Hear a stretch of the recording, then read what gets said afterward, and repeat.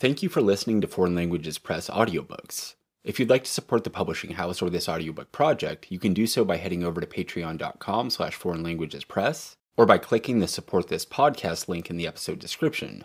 Thanks so much for supporting revolutionary media. Writings on Organization and Mass Line. Mao Zedong. Editor's note. We are pleased to publish a new compilation of essays and short texts by Mao Zedong. Because most of Mao's translated works are most widely available in his selected works, we hope to make his writings more accessible through this smaller, thematic compilation. This collection of texts focuses on an aspect of political struggle with which Mao is not often identified in the imperialist centers, Writings on Organization. While it includes some more well-known articles such as Combat Liberalism and on correcting mistaken ideas in the party, it also includes lesser-known ones about bureaucratism, leadership, and inter-party unity. While Mao wrote regularly about organization and mass work, this compilation intends to provide a starting point for a study on these topics. Concretely, the following texts address the question of how to create tools for the proletariat to structure itself and make revolution in order to take state power, to establish and sustain the dictatorship of the proletariat, and pursue a principled and dialectical course of action towards communism.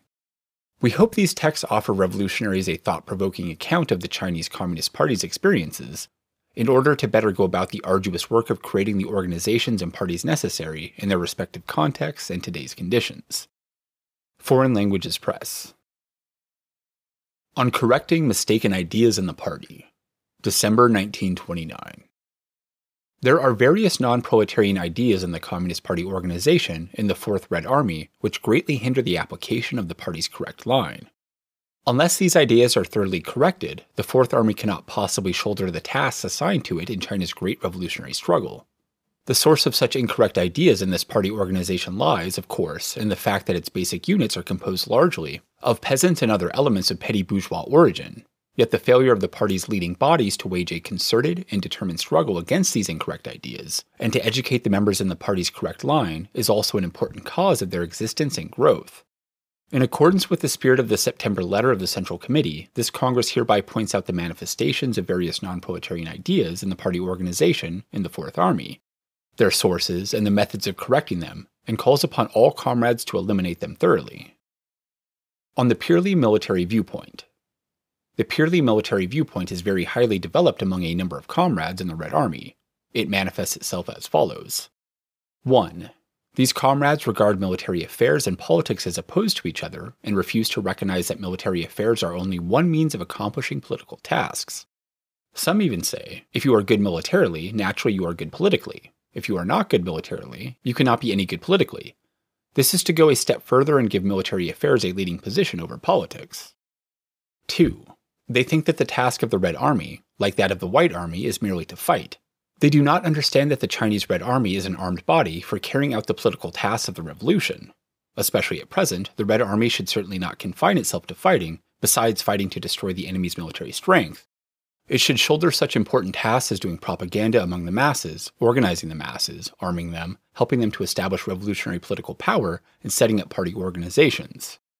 The Red Army fights not merely for the sake of fighting, but in order to conduct propaganda among the masses, organize them, arm them, and help them to establish revolutionary political power. Without these objectives, fighting loses its meaning, and the Red Army loses the reason for its existence. 3.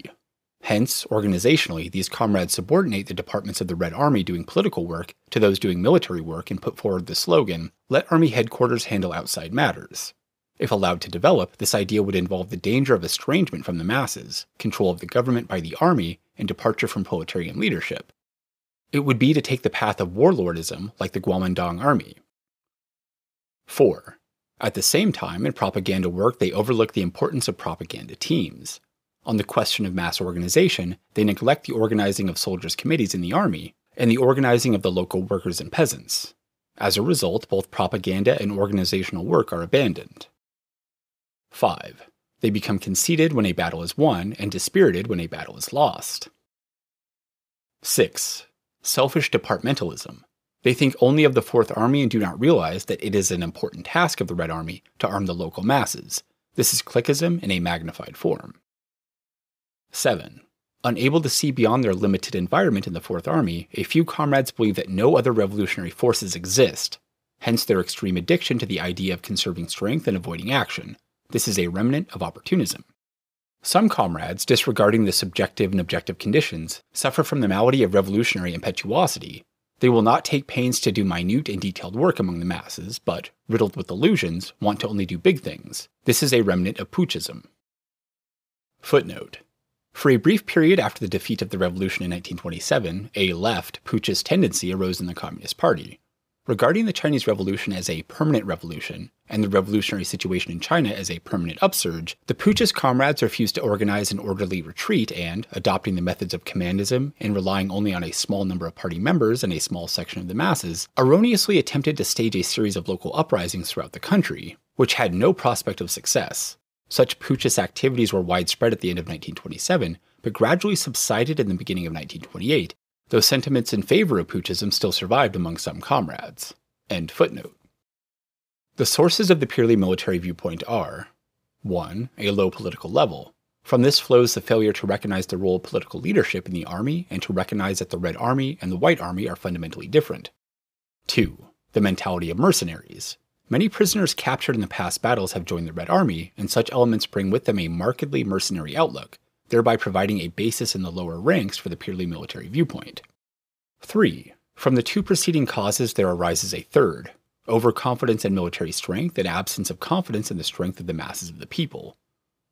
4. The party's failure actively to attend to and discuss military work is also a reason for the emergence of the purely military viewpoint among a number of comrades. The methods of correction are as follows. 1. Raise the political level in the party by means of education, destroy the theoretical roots of the purely military viewpoint, and be clear on the fundamental difference between the Red Army and the White Army. At the same time, eliminate the remnants of opportunism and putschism and break down the selfish departmentalism of the Fourth Army. 2. Intensify the political training of officers and men, and especially the education of ex-prisoners. At the same time, as far as possible, let the local government select workers and peasants experienced in struggle to join the Red Army, thus organizationally weakening or even eradicating the purely military viewpoint. 3. Arouse the local party organizations to criticize the party organizations in the Red Army and the organs of mass political power to criticize the Red Army itself, in order to influence the party organizations and the officers and men of the Red Army. 4. The party must actively attend to and discuss military work. All the work must be discussed and decided upon by the party before being carried out by the rank and file. 5.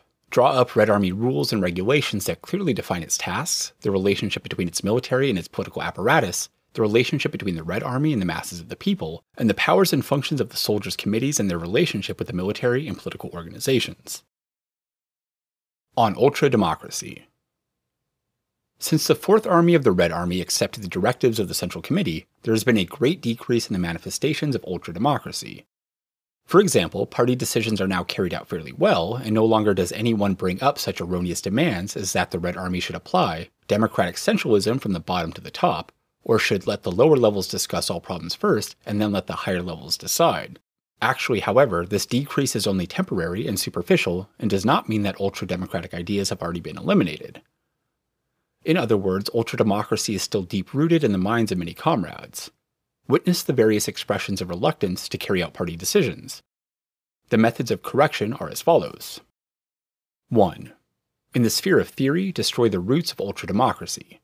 First, it should be pointed out that the danger of ultra-democracy lies in the fact that it damages or even completely wrecks the party organization and weakens or even completely undermines the party's fighting capacity, rendering the party incapable of fulfilling its fighting tasks, and thereby causing the defeat of the revolution. Next, it should be pointed out that the source of ultra-democracy consists of the petty bourgeoisie's individualistic aversion to discipline.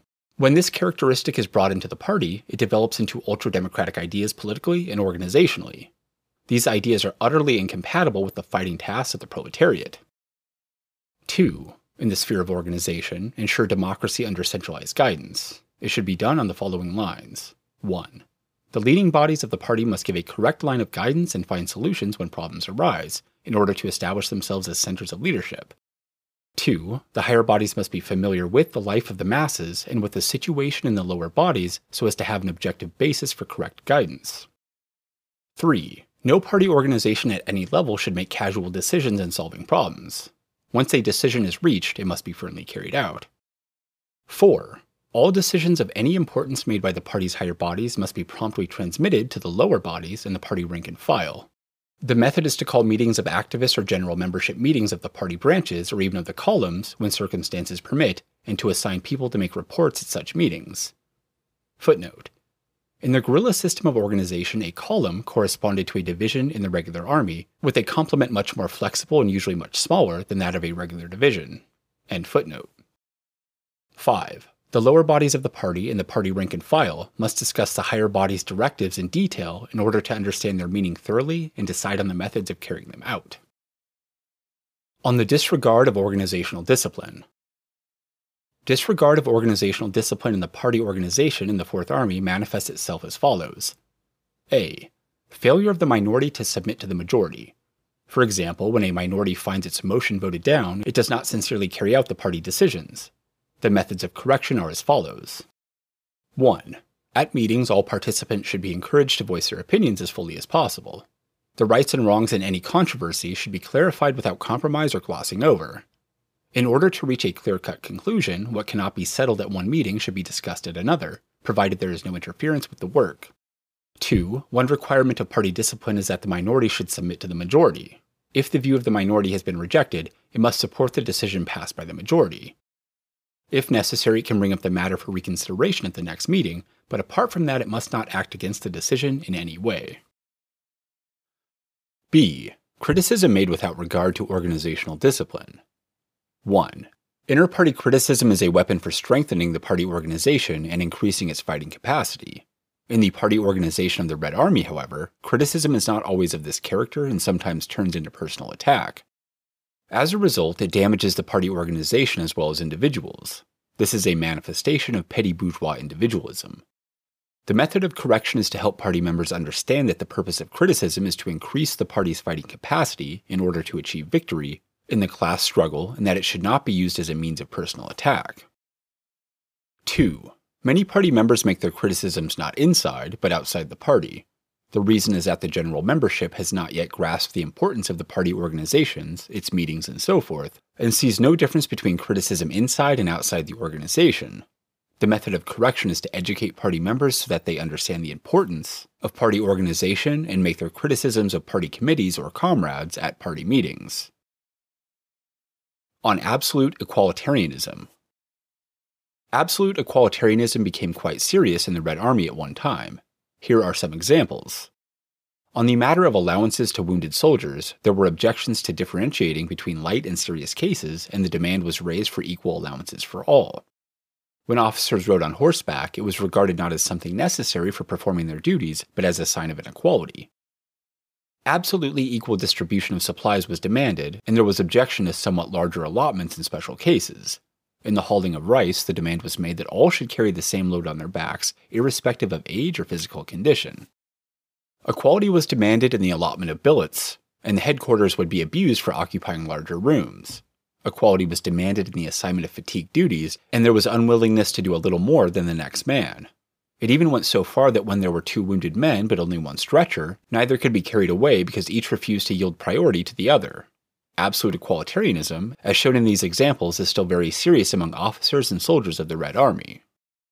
Absolute equalitarianism, like ultrademocracy in political matters, is the product of a handicraft and small peasant economy, the only difference being that one manifests itself in material affairs, while the other manifests itself in political affairs. The method of correction. We should point out that, before the abolition of capitalism, absolute equalitarianism is a mere illusion of peasants and small proprietors, and that even under socialism there can be no absolute equality, for material things will then be distributed on the principle of from each according to his ability to each according to his work, as well as on that of meeting the needs of the work. The distribution of material things in the Red Army must be more or less equal, as in the case of equal pay for officers and men, because this is required by the present circumstances of the struggle. But absolute equalitarianism beyond reason must be opposed because it is not required by the struggle. On the contrary, it hinders the struggle. On subjectivism. Subjectivism exists to a serious degree among some party members, causing great harm to the analysis of the political situation and the guidance of the work. The reason is that subjective analysis of a political situation and subjective guidance of work inevitably result either in opportunism or in putschism. As for subjective criticism, loose and groundless talk, or suspiciousness, such practices inside the party often breed unprincipled disputes and undermine the party organization. Another point that should be mentioned in connection with inter-party criticism is that some comrades ignore the major issues and confine their attention to minor points when they make their criticism. They do not understand that the main task of the criticism is to point out political and organizational mistakes. As to personal shortcomings, unless they are related to political and organizational mistakes, there is no need to be overcritical and to embarrass the comrades concerned. Moreover, once such criticism develops, there is the great danger that the party members will concentrate entirely on minor faults, and everyone will become timid and overcautious and forget the party's political tasks. The main method of correction is to educate party members so that a political and scientific spirit pervades their thinking and their party life. To this end, we must 1. Teach party members to apply the Marxist-Leninist method in analyzing a political situation and appraising the class forces, instead of making a subjective analysis and appraisal. 2. Direct the attention of party members to social and economic investigation and study, so as to determine the tactics of struggle and methods of work, and help comrades to understand that without investigation of actual conditions, they will fall into the pit of fantasy and putschism. And 3. In inter-party criticism, guard against subjectivism, arbitrariness, and the vulgarization of criticism. Statements should be based on facts and criticism should center on politics. On individualism. The tendency towards individualism in the Red Army party organization manifests itself as follows. 1. Retaliation. Some comrades, after being criticized inside the party by a soldier comrade, look for opportunities to retaliate outside the party, and one way is to beat or abuse the comrade in question. They also seek to retaliate within the party. You have criticized me at this meeting, so I'll find some way to pay you back at the next. Such retaliation arises from purely personal considerations, to the neglect of the interests of the class and the party as a whole. Its target is not the enemy class, but individuals in our own ranks. It is a corrosive which weakens the organization and its fighting capacity. 2. Small group mentality. Some comrades consider only the interests of their own small group and ignore the general interest. Although on the surface this does not seem to be the pursuit of personal interests, in reality it exemplifies the narrowest individualism and has a strong corrosive and centrifugal effect. Small group mentality used to be rife in the Red Army, and although there have been some improvements as a result of criticism, there are still remnants and further effort is needed to overcome it. 3. The employee mentality. Some comrades do not understand that the party and the Red Army, of which they are members, are both instruments for carrying out the tasks of revolution. They do not realize that they themselves are makers of the revolution, but think that their responsibility is merely to their individual superiors and not to the revolution. This passive mentality of an employee of the revolution is also a manifestation of individualism. It explains why there are not very many activists who work unconditionally for the revolution. Unless it is eliminated, the number of activists will not grow, and the heavy burden of the revolution will remain on the shoulders of a small number of people, much to the detriment of the struggle. 4. Pleasure-seeking. In the Red Army there are also quite a few people whose individualism finds expression in pleasure-seeking. They always hope that their unit will march into big cities. They want to go there not to work but to enjoy themselves. The last thing they want is to work in the red areas where life is hard. 5. Passivity. Some comrades become passive and stop working whenever anything goes against their wishes. This is mainly due to lack of education, though sometimes it is also due to the leadership's improper conduct of affairs, assignment of work, or enforcement of discipline. 6. The desire to leave the army. The number of people who ask for transfers from the Red Army to local work is on the increase. The reason for this does not lie entirely with the individuals but also with 1. The material hardships of life in the Red Army, 2. Exhaustion after long struggle, and 3. The leadership's improper conduct of affairs, assignment of work, or enforcement of discipline. The method of correction is primarily to strengthen education so as to rectify individualism ideologically. Next is to conduct affairs, make assignments, and enforce discipline in a proper way. In addition, ways must be found to improve the material life of the Red Army, and every available opportunity must be utilized for rest and rehabilitation in order to improve material conditions. In our educational work, we must explain that in its social origin, individualism is a reflection within the party of petty bourgeois and bourgeois ideas. On the ideology of roving rebel bands. The political ideology of roving rebel bands has emerged in the Red Army because the proportion of vagabond elements is large and because there are great masses of vagabonds in China, especially in the southern provinces. This ideology manifests itself as follows. 1. Some people want to increase our political influence only by means of roving guerrilla actions, but are unwilling to increase it by undertaking the arduous task of building up base areas and establishing the people's political power. 2. In expanding the Red Army, some people follow the line of hiring men and buying horses, and recruiting deserters and accepting mutineers, rather than the line of expanding the local Red Guards and the local troops and thus developing the main forces of the Red Army. Footnote. These two Chinese idioms refer to the methods which some rebels in Chinese history adopted to expand their forces. In the application of these methods, attention was paid to numbers rather than to quality, and people of all sorts were indiscriminately recruited to swell the ranks. End footnote. 3. Some people lack the patience to carry on arduous struggles together with the masses and only want to go to the big cities to eat and drink to their heart's content. All these manifestations of the ideology of roving rebels seriously hamper the Red Army in performing its proper tasks. Consequently, its eradication is an important objective in the ideological struggle within the Red Army Party organization. It must be understood that the ways of roving rebels of the Huang Chao or Li Chuang type are not permissible under present-day conditions. Footnote. Huang Chao was the leader of the peasant revolts towards the end of the Tang dynasty. In AD 875, starting from his home district, Kaozhou, now Hez County in Shandong, Huang led armed peasants in victorious battles against the imperial forces and styled himself the heaven-storming general. In the course of a decade, he swept over most of the provinces in the Yellow, Yangtze, Huai, and Pearl River valleys, reaching as far as Guangxi. He finally broke through the Tongguan Pass, captured the imperial capital of Chang'an, and was crowned Emperor of Qi. Internal dissensions and attacks by the non-Han tribal allies of the Tang forces compelled Huang to abandon Chang'an and retreat to his native district, where he committed suicide. The 10 Years' War fought by him is one of the most famous peasant wars in Chinese history. Dynastic historians record that all people suffering from heavy taxes and levies rallied to him. But as he merely carried on roving warfare without ever establishing relatively consolidated base areas, his forces were called roving rebel bands. End footnote. The methods of correction are as follows. 1. Intensify education, criticize incorrect ideas, and eradicate the ideology of roving rebel bands. 2. Intensify education among the basic sections of the Red Army and among recently recruited captives to counter the vagabond outlook. 3. Draw active workers and peasants experienced in struggle into the ranks of the Red Army so as to change its composition. 4. Create new units of the Red Army from among the masses of militant workers and peasants. On the remnants of Puchism. The party organization in the Red Army has already waged struggles against Puchism, but not yet to a sufficient extent. Therefore, remnants of this ideology still exist in the Red Army. Their manifestations are 1. Blind action regardless of subjective and objective conditions. 2. Inadequate and irresolute application of the party's policies for the cities.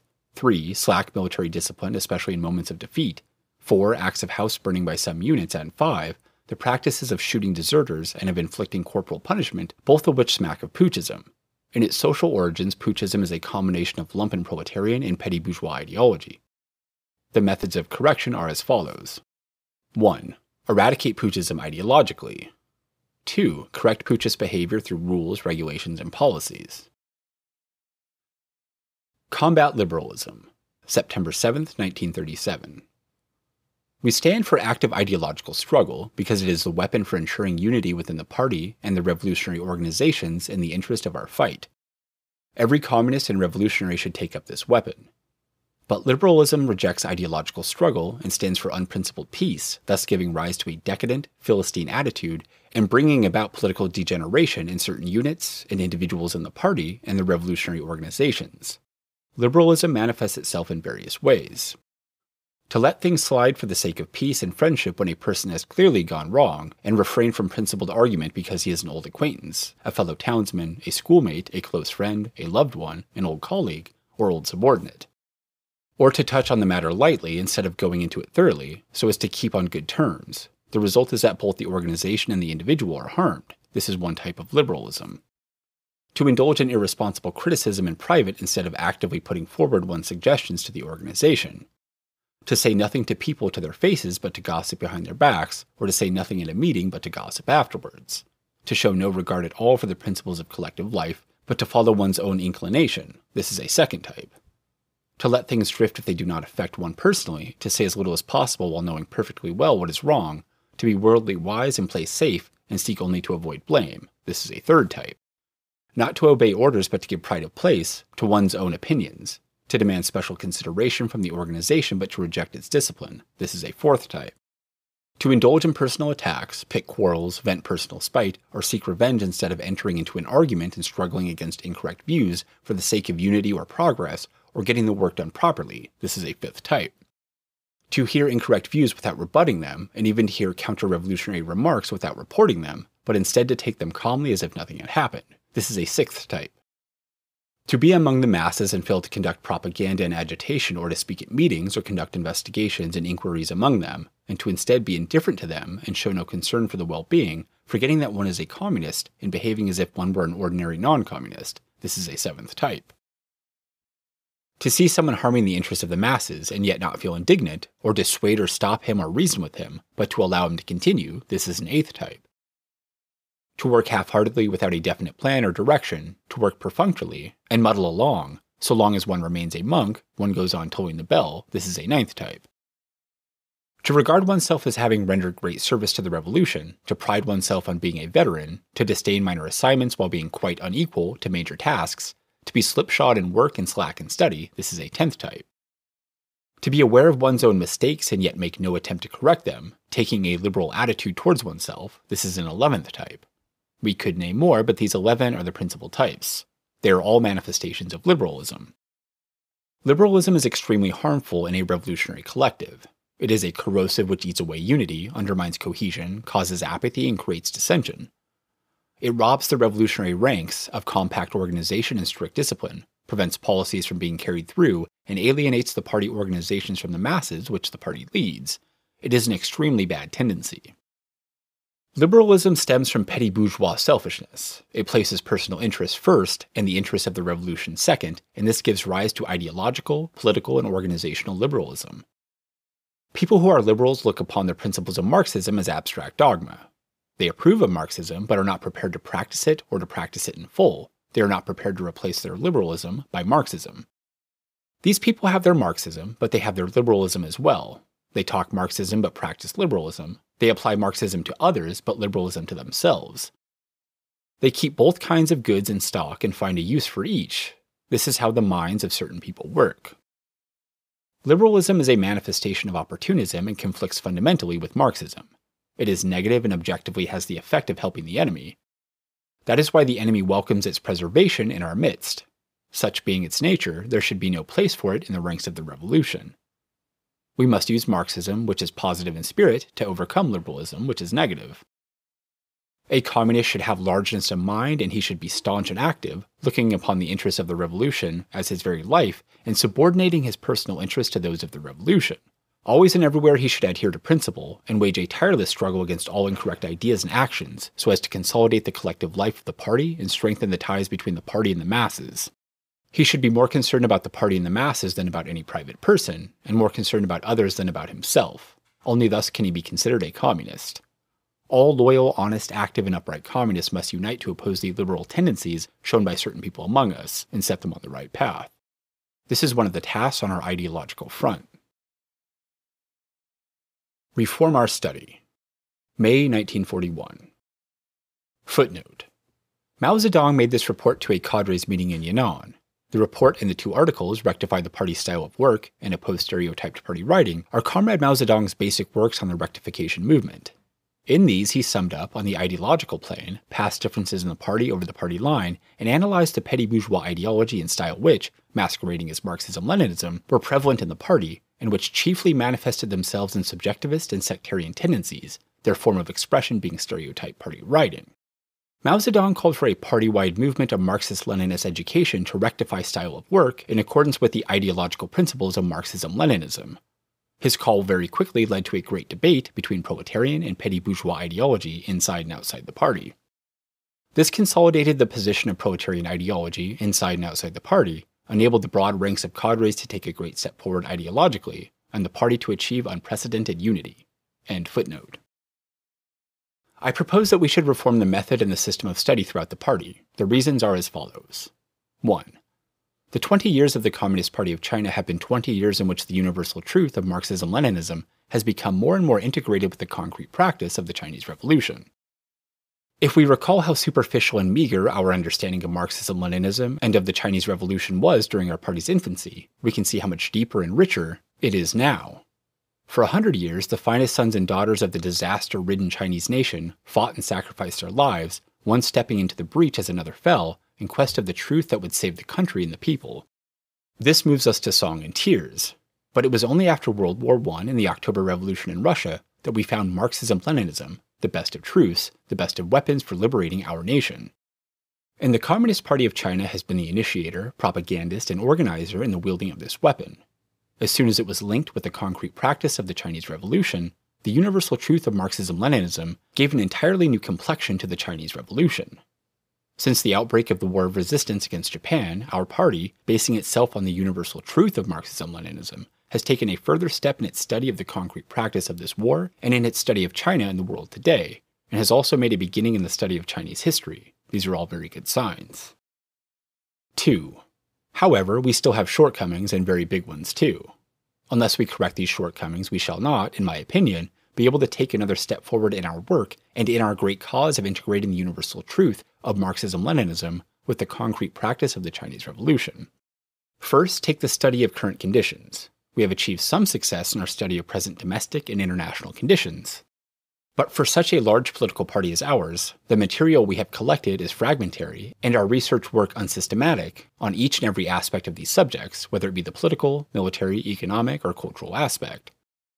Generally speaking, in the last 20 years we have not done systematic and thorough work in collecting and studying material on these aspects, and we are lacking in a climate of investigation and study of objective reality.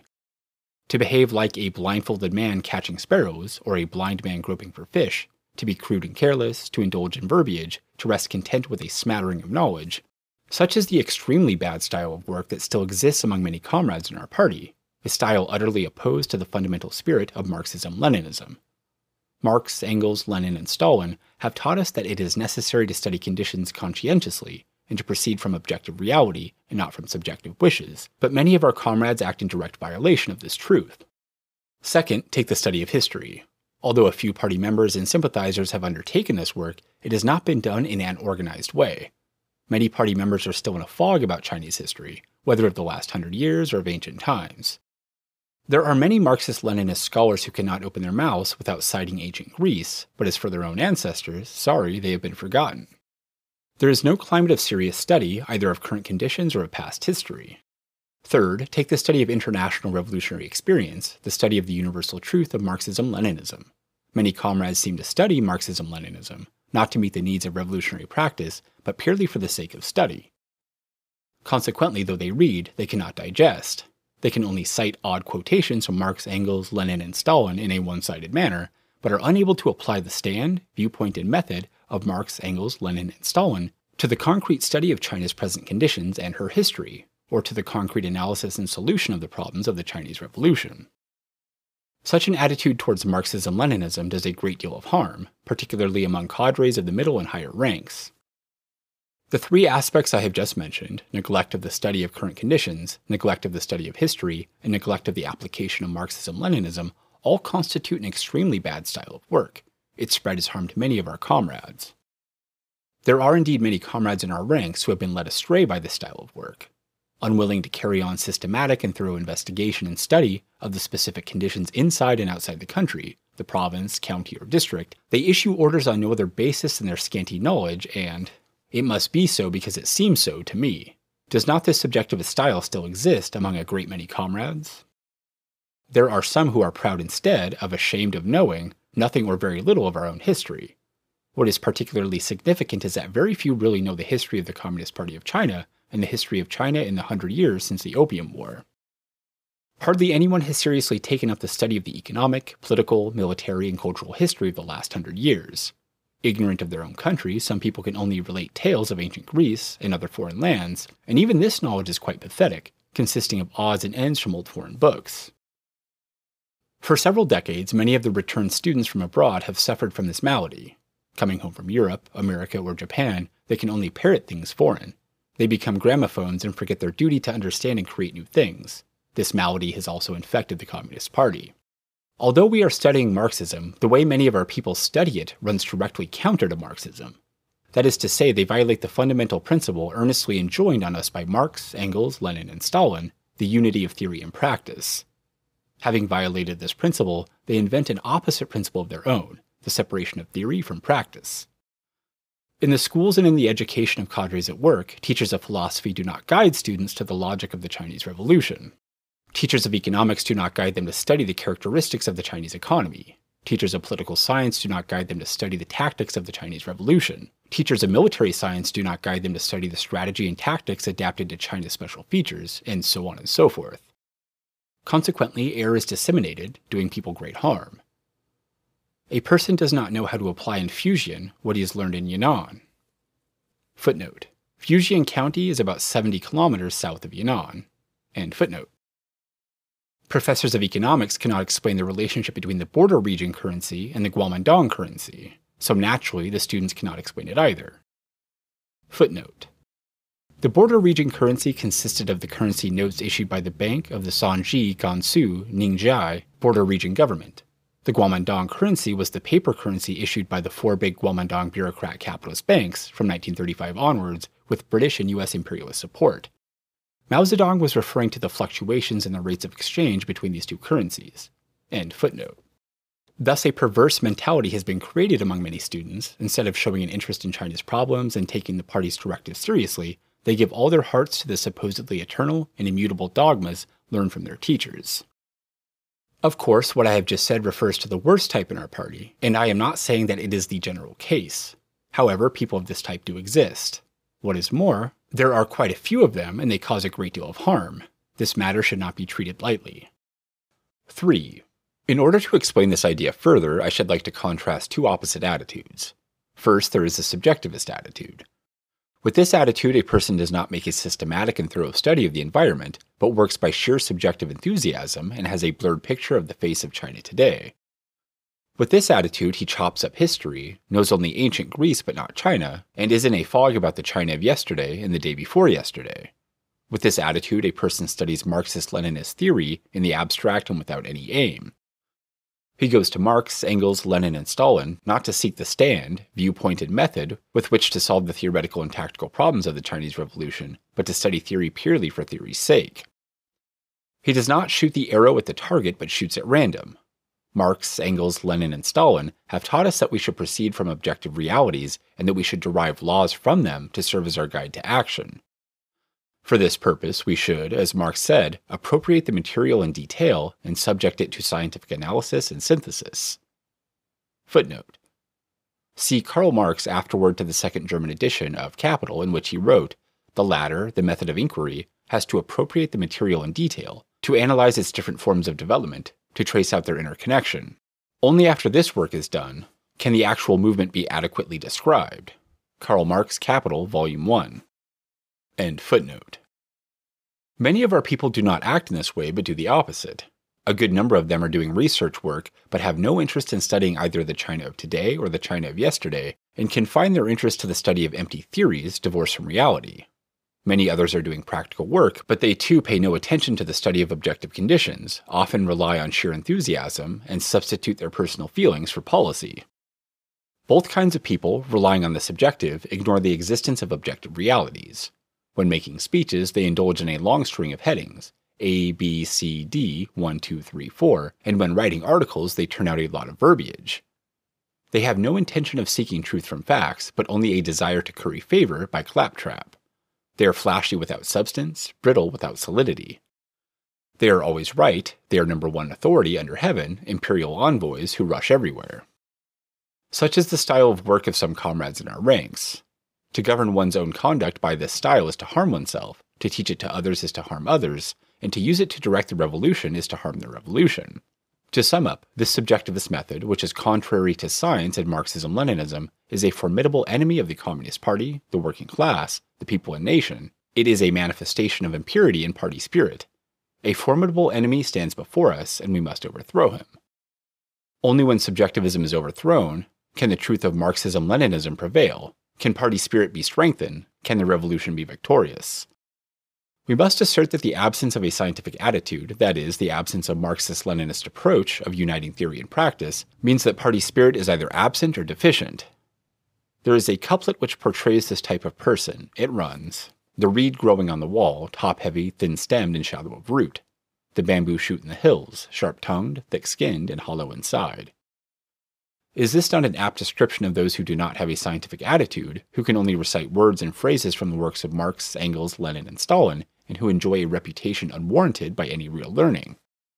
If anyone really wishes to cure himself of this malady, I advise him to commit this couplet to memory, or to show still more courage and paste it on the wall of his room. Marxism-Leninism is a science, and science means honest, solid knowledge. There is no room for playing tricks. Let us, then, be honest. Second, there is the Marxist-Leninist attitude. With this attitude, a person applies the theory and method of Marxism-Leninism to the systematic and thorough investigation and study of the environment. He does not work by enthusiasm alone, but, as Stalin says, combines revolutionary sweep with practicalness. With this attitude, he will not chop up history. It is not enough for him to know ancient Greece, he must know China. He must know the revolutionary history, not only of foreign countries, but also of China. Not only of the China today, but also the China of yesterday and of the day before yesterday. With this attitude, one studies the theory of Marxism-Leninism with a purpose, that is, to integrate Marxist-Leninist theory with the actual movement of the Chinese Revolution, and to seek from this theory the stand, viewpoint, and method with which to solve the theoretical and tactical problems of the Chinese Revolution. Such an attitude is one of shooting the arrow at the target. The target is the Chinese Revolution. The arrow is Marxism-Leninism. We Chinese communists have been seeking this arrow because we want to hit the target of the Chinese Revolution and of the Revolution of the East. To take such an attitude is to seek truth from facts. Facts are all the things that exist objectively. Truth means their internal relations, that is, the laws governing them, and to seek means to study. We should proceed from the actual conditions inside and outside the country, the province, county, or district, and derive from them, as our guide to action, laws that are inherent in them and not imaginary. That is, we should find the internal relations of the events occurring around us. And in order to do that, we must rely not on subjective imagination, not on momentary enthusiasm, not on lifeless books, but on facts that exist objectively. We must appropriate the material in detail and, guided by the general principles of Marxism-Leninism, draw correct conclusions from it. Such conclusions are not mere lists of phenomena in A, B, C, D order, or writings full of platitudes, but are scientific conclusions. Such an attitude is one of seeking truth from facts and not of currying favor by claptrap. It is the manifestation of party spirit, the Marxist-Leninist style of uniting theory and practice. It is the attitude every Communist Party member should have at the very least. He who adopts this attitude will be neither top-heavy, thin-stemmed, and shallow of root, nor sharp-tongued, thick-skinned, and hollow inside. 4. In accordance with the above views, I would like to make the following proposals. 1. We should place before the whole party the task of making a systematic and thorough study of the situation around us. On the basis of the theory and method of Marxism-Leninism, we should make a detailed investigation and study of developments in the economic, financial, political, military, cultural, and party activities of our enemies, our friends, and ourselves, and then draw the proper and necessary conclusions. To this end, we should direct our comrades' attention to the investigation and study of these practical matters. We should get our comrades to understand that the twofold basic task of the leading bodies of the Communist Party is to know conditions and to master policy. The former means knowing the world, and the latter changing the world. We should get our comrades to understand that without investigation there is no right to speak, and that bombastic twaddle and a mere list of phenomena in 1, 2, 3, 4 order are of no use. Take propaganda work, for instance. If we do not know the situation with regard to the propaganda of our enemies, our friends, and ourselves, we shall be unable to decide on a correct propaganda policy. In the work of any department, it is necessary to know the situation first, and only then can the work be well handled. The fundamental link in changing the party style of work is to carry out plans for investigation and study throughout the party. 2. As for China's history in the last 100 years, we should assemble qualified persons to study it, in cooperation with a proper division of labor, and so overcome the present disorganized state of affairs. First, it is necessary to make analytical studies in the several fields of economic history, political history, military history, and cultural history, and only then will it be possible to make synthetical studies. 3. As for education of cadres, whether at work or in schools for cadres, a policy should be established of focusing such education on the study of the practical problems of the Chinese Revolution, and using the basic principles of Marxism-Leninism as the guide, and the method of studying Marxism-Leninism, statically and in isolation, should be discarded. Moreover, in studying Marxism-Leninism, we should use the history of the Communist Party of the Soviet Union Bolshevik short course as the principal material. It is the best synthesis and summing up of the world communist movement of the past 100 years, a model of the integration of theory and practice, and so far the only comprehensive model in the whole world.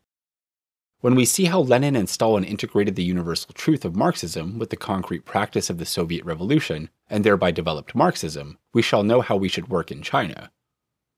We have made many detours, but error is often the precursor of what is correct. I am confident that in the context of the Chinese Revolution and the World Revolution, which is so intensely alive and so richly varied, this reform of our study will certainly yield good results. Rectify the party style of work. February 1st, 1942. Footnote. This speech was delivered by Mao Zedong at the opening of the Party School of the Central Committee of the Communist Party of China. End footnote. The Party School opens today, and I wish it every success. I would like to say something about the problem of our party style of work. Why must there be a revolutionary party? There must be a revolutionary party because the world contains enemies who oppress the people, and the people want to throw off enemy oppression. In the era of capitalism and imperialism, just such a revolutionary party as the Communist Party is needed. Without such a party, it is simply impossible for the people to throw off enemy oppression. We are communists, we want to lead the people in overthrowing the enemy, and so we must keep our ranks in good order. We must march in step, our troops must be picked troops, and our weapons good weapons. Without these conditions, the enemy cannot be overthrown. What is the problem now facing our party? The general line of the party is correct and presents no problem, and the party's work has been fruitful. The party has several 100,000 members who are leading the people in extremely hard and bitter struggles against the enemy. This is plain to everybody and beyond all doubt. Then is there or is there not any problem still facing our party? I say there is, and in a certain sense, the problem is quite serious. What is the problem? It is the fact that there is something in the minds of a number of our comrades which strikes one as not quite right, not quite proper. In other words, there is still something wrong with our style of study, with our style in the party's internal and external relations, and with our style of writing. By something wrong with this style of study, we mean the malady of subjectivism. By something wrong with our style in party relations, we mean the malady of sectarianism. By something wrong with the style of writing, we mean the malady of stereotyped party writing. Footnote. Stereotyped writing, or the eight-legged essay, was a special form of essay prescribed in the imperial examinations under China's feudal dynasties from the 15th to the 19th centuries. It consisted in juggling words, concentrated only on form, and was devoid of content. Structurally, the main body of the essay had 8 parts: presentation, amplification, preliminary exposition, initial argument, inceptive paragraphs, middle paragraphs, rear paragraphs, and concluding paragraphs. The 5th to 8th parts each had to have 2 legs, i.e., 2 antithetical paragraphs, hence the name eight-legged essay. The eight-legged essay became a byword in China denoting stereotyped formalism and triteness. Thus, stereotyped party writing characterized the writings of certain people in the revolutionary ranks who piled up revolutionary phrases and terms higgledy-piggledy instead of analyzing the facts. Like the eight-legged essay, their writings were nothing but verbiage. End footnote. All these are wrong, they are ill winds, but they are not like the wintry north winds that sweep across the whole sky. Subjectivism, sectarianism, and stereotyped party writing are no longer the dominant styles, but merely gusts of contrary wind, ill winds from the air raid tunnels. It is bad, however, that such winds should still be blowing in the party. We must seal off the passages that produce them. Our whole party should undertake the job of sealing off these passages, and so should the party school. These 3 ill winds, subjectivism, sectarianism, and stereotyped party writing, have their historical origins. Although no longer dominant in the whole party, they still constantly create trouble and assail us. Therefore, it is necessary to resist them, to study, analyze, and elucidate them. Fight subjectivism in order to rectify the style of study. Fight sectarianism in order to rectify the style in party relations, and fight party stereotypes in order to rectify the style of writing, such is the task before us. To accomplish the task of overthrowing the enemy, we must accomplish the task of rectifying these styles within the party. The style of study and the style of writing are also the party style of work. Once our party's style of work is put completely right, the people all over the country will learn from our example. Those outside the party who have the same kind of bad style will, if they are good and honest people, learn from our example and correct their mistakes, and thus the whole nation will be influenced. So long as our communist ranks are in good order and march in step, so long as our troops are picked troops and our weapons are good weapons, any enemy, however powerful, can be overthrown. Let me speak now about subjectivism. Subjectivism is an improper style of study. It is opposed to Marxism-Leninism and is incompatible with the Communist Party. What we want is the Marxist-Leninist style of study. What we call style of study means not just style of study in the schools, but in the whole party. It is a question of the method of thinking of comrades in our leading bodies, of all cadres and party members, a question of our attitude towards Marxism-Leninism, of the attitude of all party comrades in their work. As such, it is a question of extraordinary, indeed of primary importance. Certain muddled ideas find currency among many people. There are, for instance, muddled ideas about what is a theorist, what is an intellectual, and what is meant by linking theory and practice. Let us first ask, is the theoretical level of our party high or low? Recently, more Marxist-Leninist works have been translated and more people have been reading them. This is a very good thing. But can we therefore say that the theoretical level of our party has been greatly raised? True, the level is now somewhat higher than before. But our theoretical front is very much out of harmony with the rich content of the Chinese revolutionary movement, and a comparison of the two shows that the theoretical side is lagging far behind. Generally speaking, our theory cannot as yet keep pace with our revolutionary practice, let alone lead the way as it should. We have not yet raised our rich and varied practice to the proper theoretical plane. We have not yet examined all the problems of revolutionary practice, or even the important ones, and raised them to a theoretical plane. Just think how many of us have created theories worthy of the name of China's economics, politics, military affairs, or culture, theories which can be regarded as scientific and comprehensive, and not crude and sketchy. Especially in the field of economic theory. Chinese capitalism has had a century of development since the Opium War, and yet not a single theoretical work has been produced which accords with the realities of China's economic development and is genuinely scientific. Can we say that in the study of China's economic problems, for instance, that the theoretical level is already high? Can we say that our party already has economic theorists worthy of the name? Certainly not. We have read a great many Marxist-Leninist books, but can we claim then that we have theorists? We cannot. For Marxism-Leninism is the theory created by Marx, Engels, Lenin, and Stalin on the basis of practice, their general conclusions drawn from historical and revolutionary reality. If we merely read their works but do not proceed to study the realities of China's history and revolution in the light of their theory, or do not make any effort to think through China's revolutionary practice carefully in terms of theory, we should not be so presumptuous as to call ourselves Marxist theorists. Our achievements on the theoretical front will be very poor indeed if, as members of the Communist Party of China, we close our eyes to China's problems and can only memorize isolated conclusions or principles from Marxist writings. If all a person can do is to commit Marxist economics or philosophy to memory, reciting glibly from chapter 1 to chapter 10, but is utterly unable to apply them, can he be considered a Marxist theorist? No, he cannot. What kind of theorist do we want? We want theorists who can, in accordance with the Marxist-Leninist stand, viewpoint, and method, correctly interpret the practical problems arising in the course of history and revolution, and give scientific explanations and theoretical elucidations of China's economic, political, military, cultural, and other problems. Such are the theorists we want.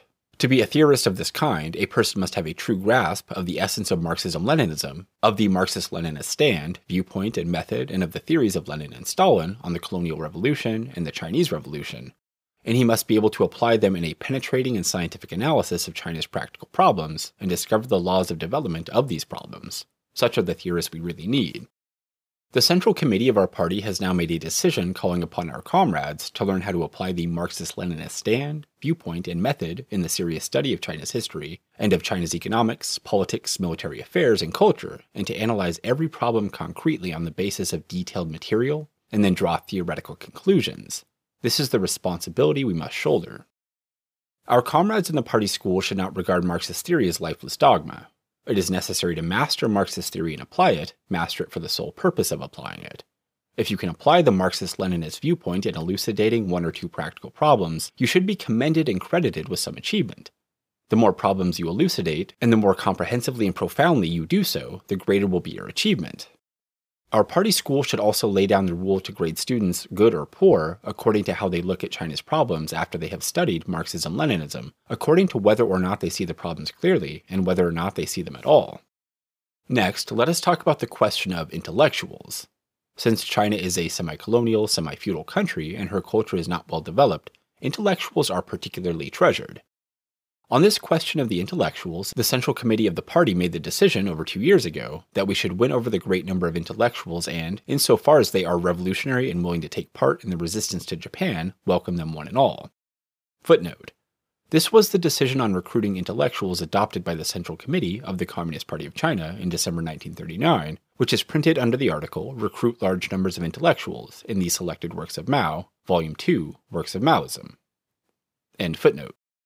It is entirely right for us to esteem intellectuals, for without revolutionary intellectuals, the revolution cannot triumph. But we all know there are many intellectuals who fancy themselves very learned, and assume airs of erudition, without realizing that such airs are bad and harmful and hinder their own progress.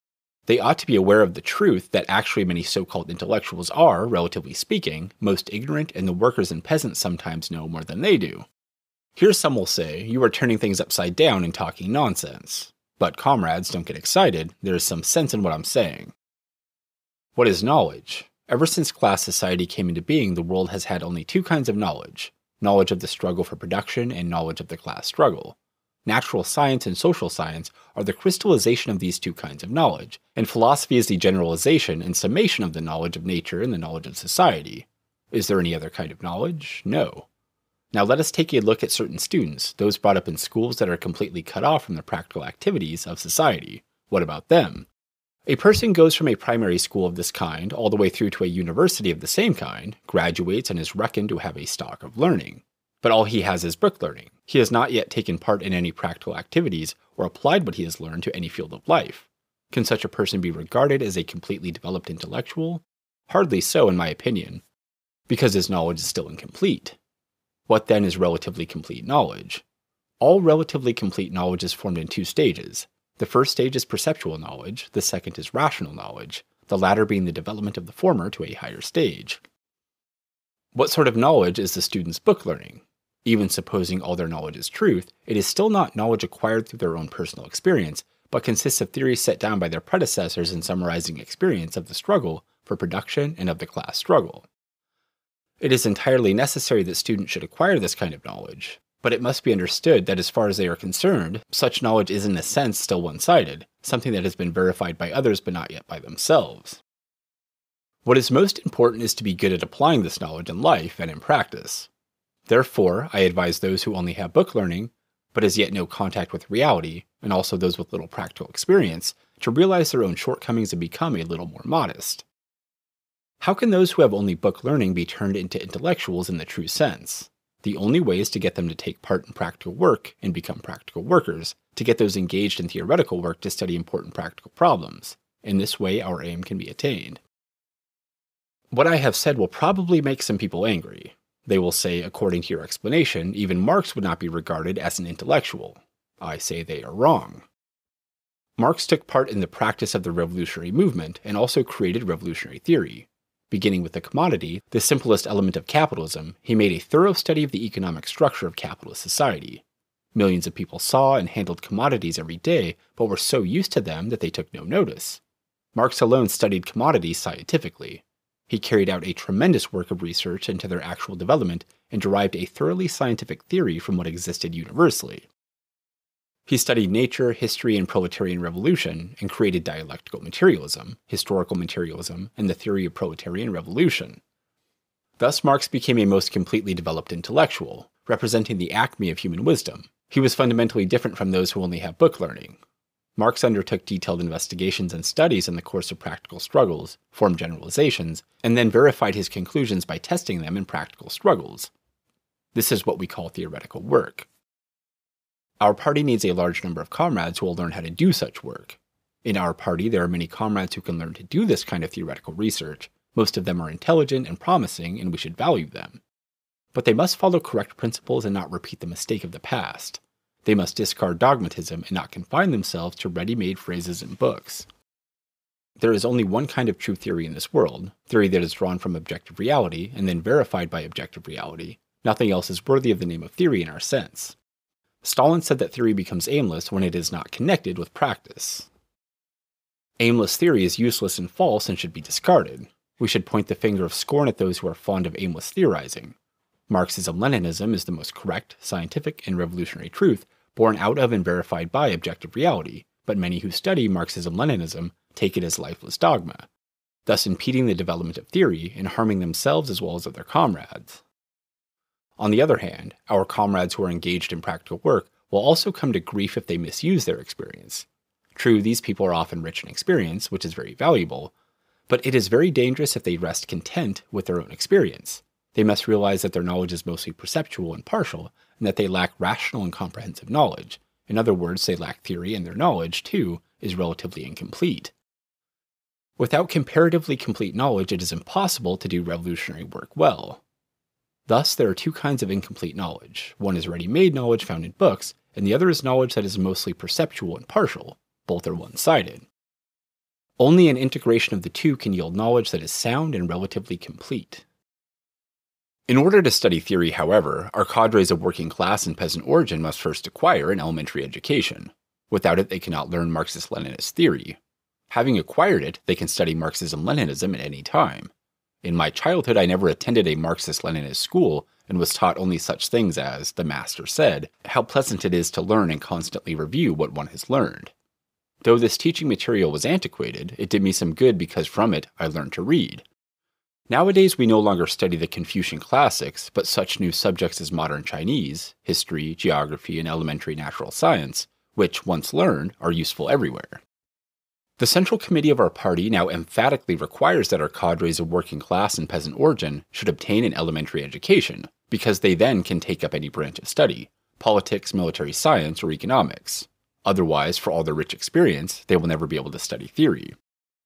It follows that to combat subjectivism, we must enable people of each of these two types to develop in whichever direction they are deficient and to merge with the other type. Those with book learning must develop in the direction of practice. It is only in this way that they will stop being content with books and avoid committing dogmatist errors. Those experienced in work must take up the study of theory and must read seriously. Only then will they be able to systematize and synthesize their experience and raise it to the level of theory. Only then will they not mistake their partial experience for universal truth and not commit empiricist errors. Dogmatism and empiricism alike are subjectivism, each originating from an opposite pole. Hence there are two kinds of subjectivism in our party, dogmatism and empiricism. Each sees only a part and not the whole. If people are not on guard, do not realize that such one-sidedness is a shortcoming, and do not strive to overcome it, they are liable to go astray. However, one of the two kinds of subjectivism, dogmatism is still the greater danger in our party. For dogmatists can easily assume a Marxist guise to bluff, capture, and make servitors of cadres of working class and peasant origin who cannot easily see through them. They can also bluff and ensnare the naive youth. If we overcome dogmatism, cadres with book learning will readily join with those who have experience and will take to the study of practical things, and then many good cadres who integrate theory with experience, as well as some real theorists, will emerge. If we overcome dogmatism, the comrades with practical experience will have good teachers to help them raise their experience to the level of theory and so avoid empiricist errors.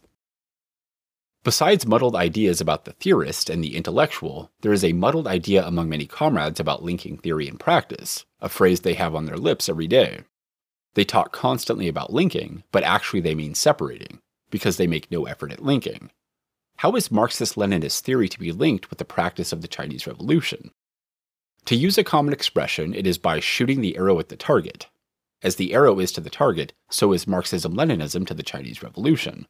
Some comrades, however, are shooting without a target, shooting at random, and such people are liable to harm the revolution. Others merely stroke the arrow fondly, exclaiming, "What a fine arrow! What a fine arrow!" but never want to shoot it. These people are only connoisseurs of curios and have virtually nothing to do with the revolution. An arrow of Marxism-Leninism must be used to shoot at the target of the Chinese Revolution. Unless this point is made clear, the theoretical level of our party can never be raised and the Chinese Revolution can never be victorious.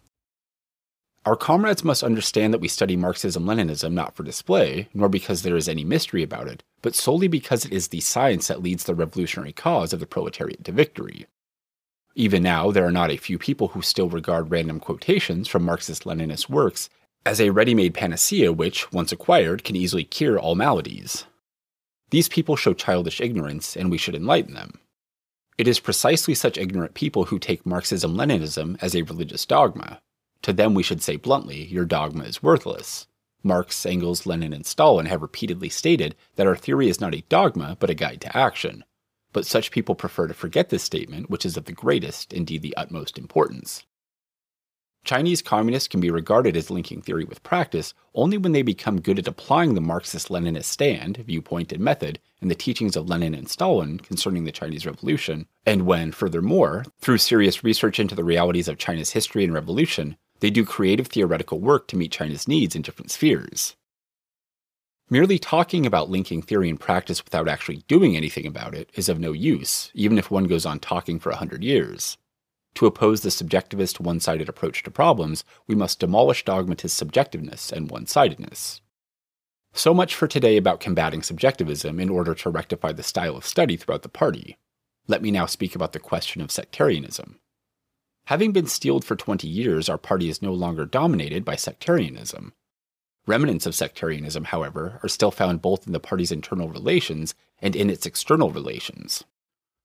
Sectarian tendencies and internal relations lead to exclusiveness towards comrades inside the party and hinder inter-party unity and solidarity, while sectarian tendencies and external relations lead to exclusiveness towards people outside the party and hinder the party in its task of uniting the whole people. Only by uprooting this evil in both of its aspects can the party advance unimpeded in its great task of achieving unity among all party comrades and among all people of our country. What are the remnants of inter-party sectarianism? They are mainly as follows. First, the assertion of independence. Some comrades see only the interests of the part and not the whole. They always put undue stress on that part of the work for which they themselves are responsible, and always wish to subordinate the interests of the whole to the interests of their own part. They do not understand the party's system of democratic centralism. They do not realize that the Communist Party not only needs democracy, but needs centralization even more. They forget the system of democratic centralism in which the minority is subordinate to the majority, the lower level to the higher level, the part to the whole, and the entire membership to the Central Committee. Zhang Guotao asserted his independence of the Central Committee of the party and as a result asserted himself into betraying the party and became a Kuomintang agent. Footnote: Zhang Guotao was a renegade from the Chinese Revolution. In early life speculating on the revolution, he joined the Communist Party. In the party he made many mistakes resulting in serious crimes. The most notorious of these was his opposition in 1935 to the Red Army's northward march and his defeatism and liquidationism in advocating withdrawal by the Red Army to the minority nationality areas on the Sichuan-Zhejiang borders. He openly carried out traitorous activities against the party in the Central Committee, established his own bogus Central Committee, disrupted the unity of the party and the Red Army, and caused heavy losses to the Fourth Front Army.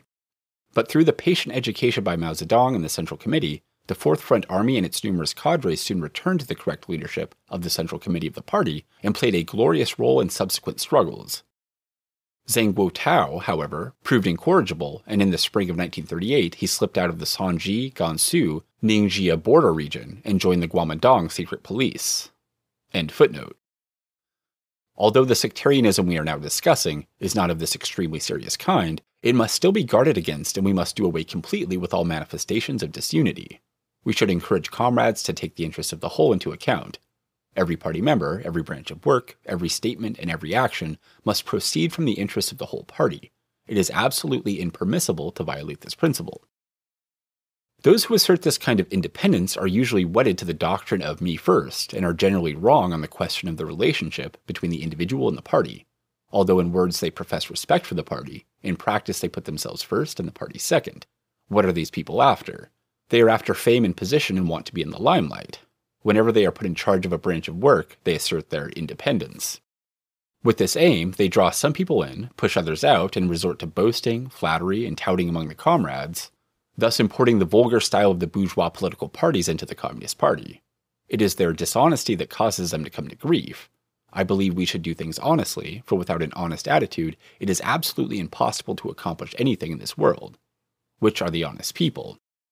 Marx, Engels, Lenin, and Stalin are honest, men of science are honest. Which are the dishonest people? Trotsky, Bukharin, Chen Duzhui, and Zhang Guotao are extremely dishonest, and those who assert independence out of personal or sectional interest are dishonest too. All sly people, all those who do not have a scientific attitude in their work, fancy themselves resourceful and clever, but in fact they are most stupid and will come to no good.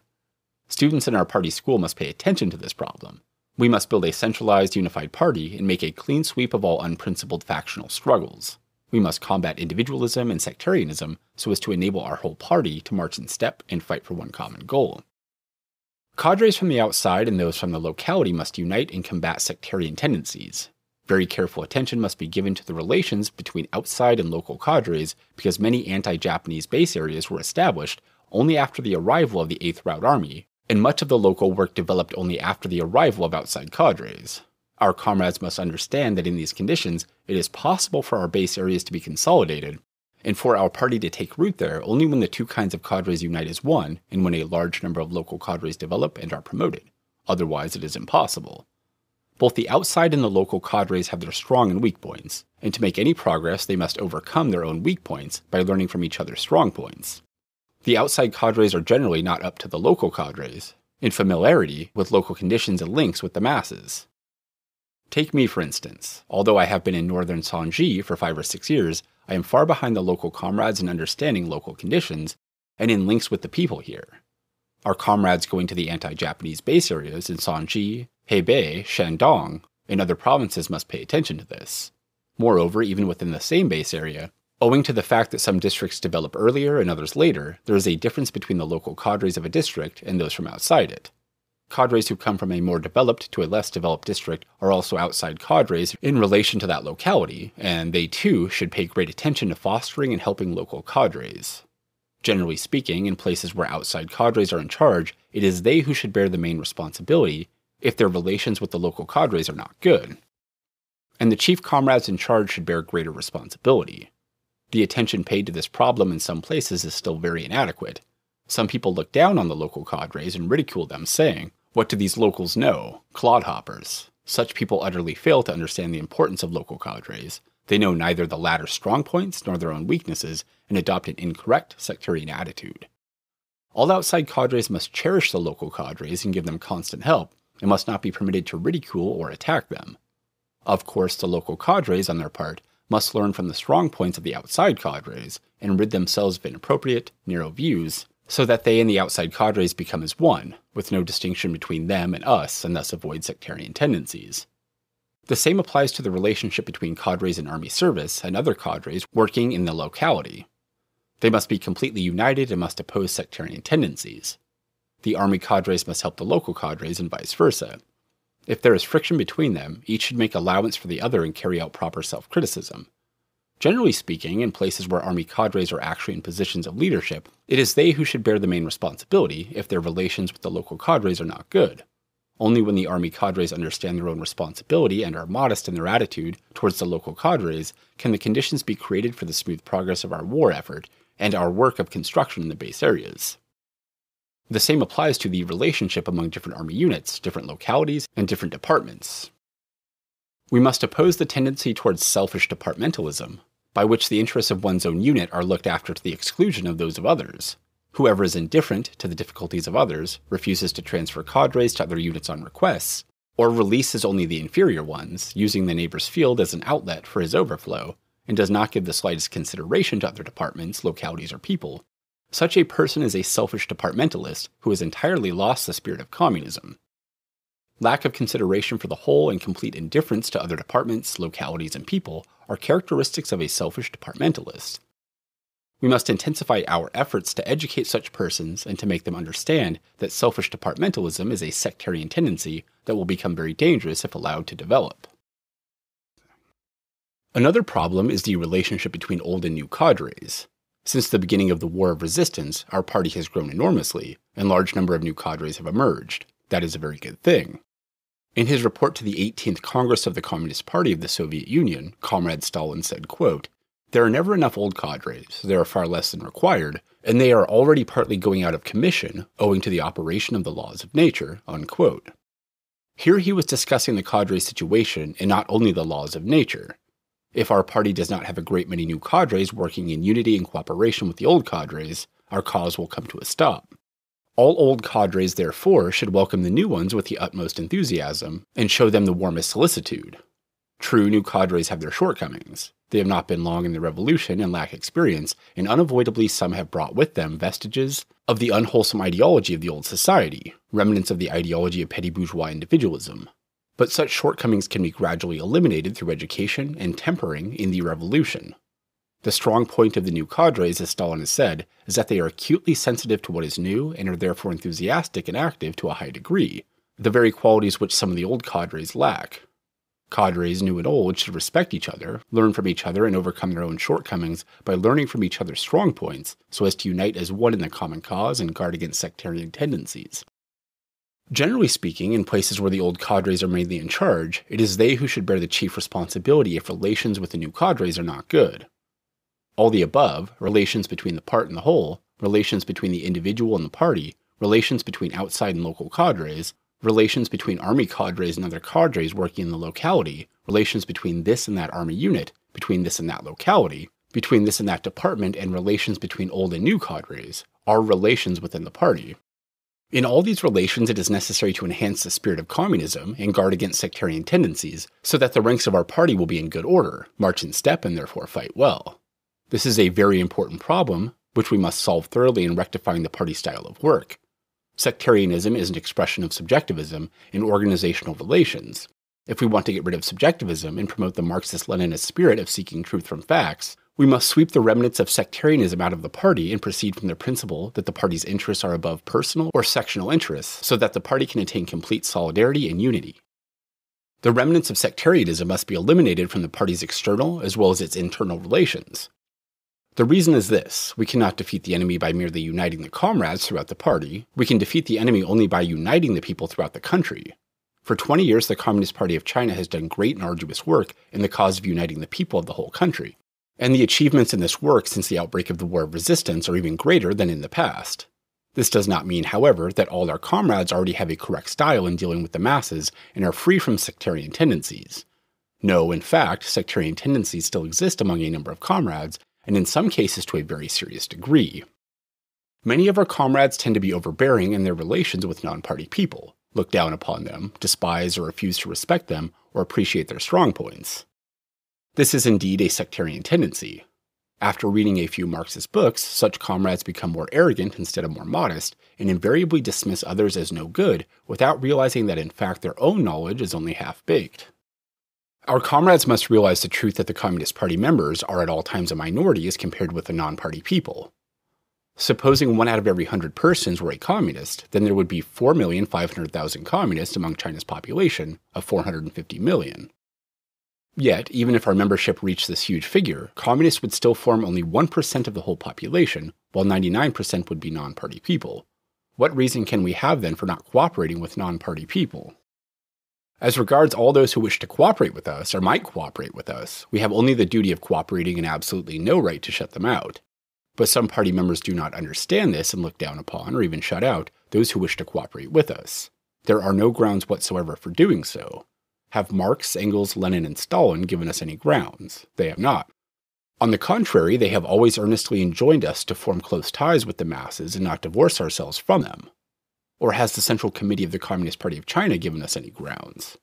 No, among all its resolutions there is not a single one that says we may divorce ourselves from the masses and so isolate ourselves. On the contrary, the Central Committee has always told us to form close ties with the masses and not to divorce ourselves from them. Thus, any action divorcing us from the masses has no justification at all, and is simply the mischievous result of the sectarian ideas some of our comrades have themselves concocted. As such, sectarianism remains very serious among some of our comrades, and still obstructs the application of the party line, and we should carry out extensive education within the party to meet this problem. Above all, we should make our cadres really understand how serious the problem is, and how utterly impossible it is to overthrow the enemy and attain the goal of the revolution unless party members unite with non-party cadres and with non-party people. All sectarian ideas are subjectivist and are incompatible with the real needs of the revolution. Hence, the struggle against sectarianism and the struggle against subjectivism should go on simultaneously. There is no time today to talk about the question of stereotyped party writing. I shall discuss it at another meeting. Stereotyped party writing is a vehicle for filth, a form of expression for subjectivism and sectarianism. It does people harm and damages the revolution, and we must get rid of it completely. To combat subjectivism, we must propagate materialism and dialectics. However, there are many comrades in our party who lay no stress on the propaganda either of materialism or of dialectics. Some tolerate subjectivist propaganda and regard it with equanimity.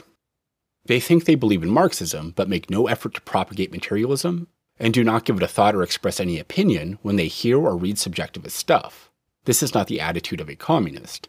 It allows many of our comrades to be poisoned by subjectivist ideas, which numb their sensitivity.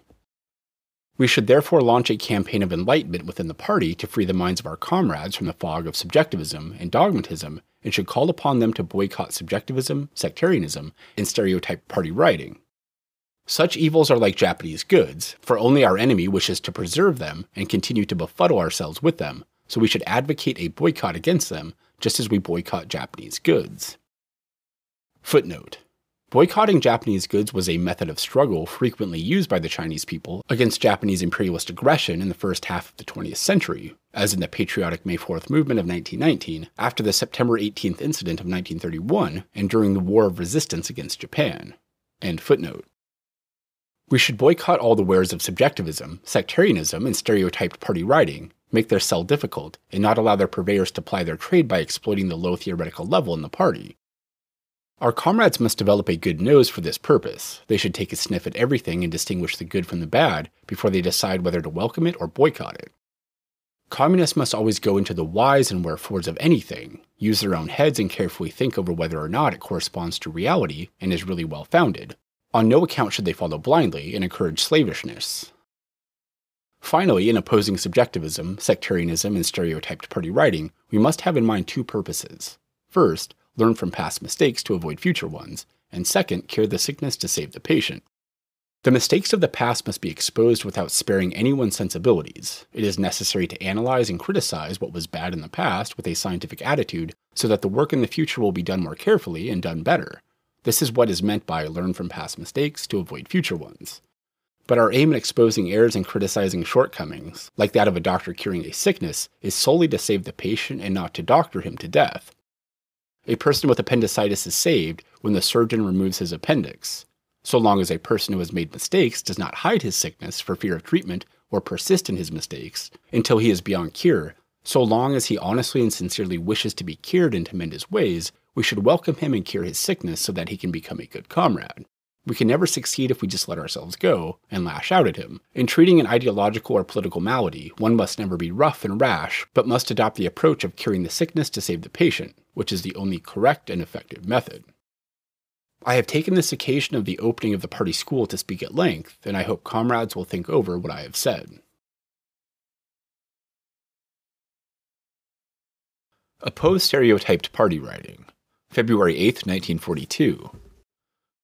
Footnote: this speech was delivered by Mao Zedong at a cadres meeting in Yunnan. End footnote. Comrade Kai Feng has just stated the purpose of today's meeting.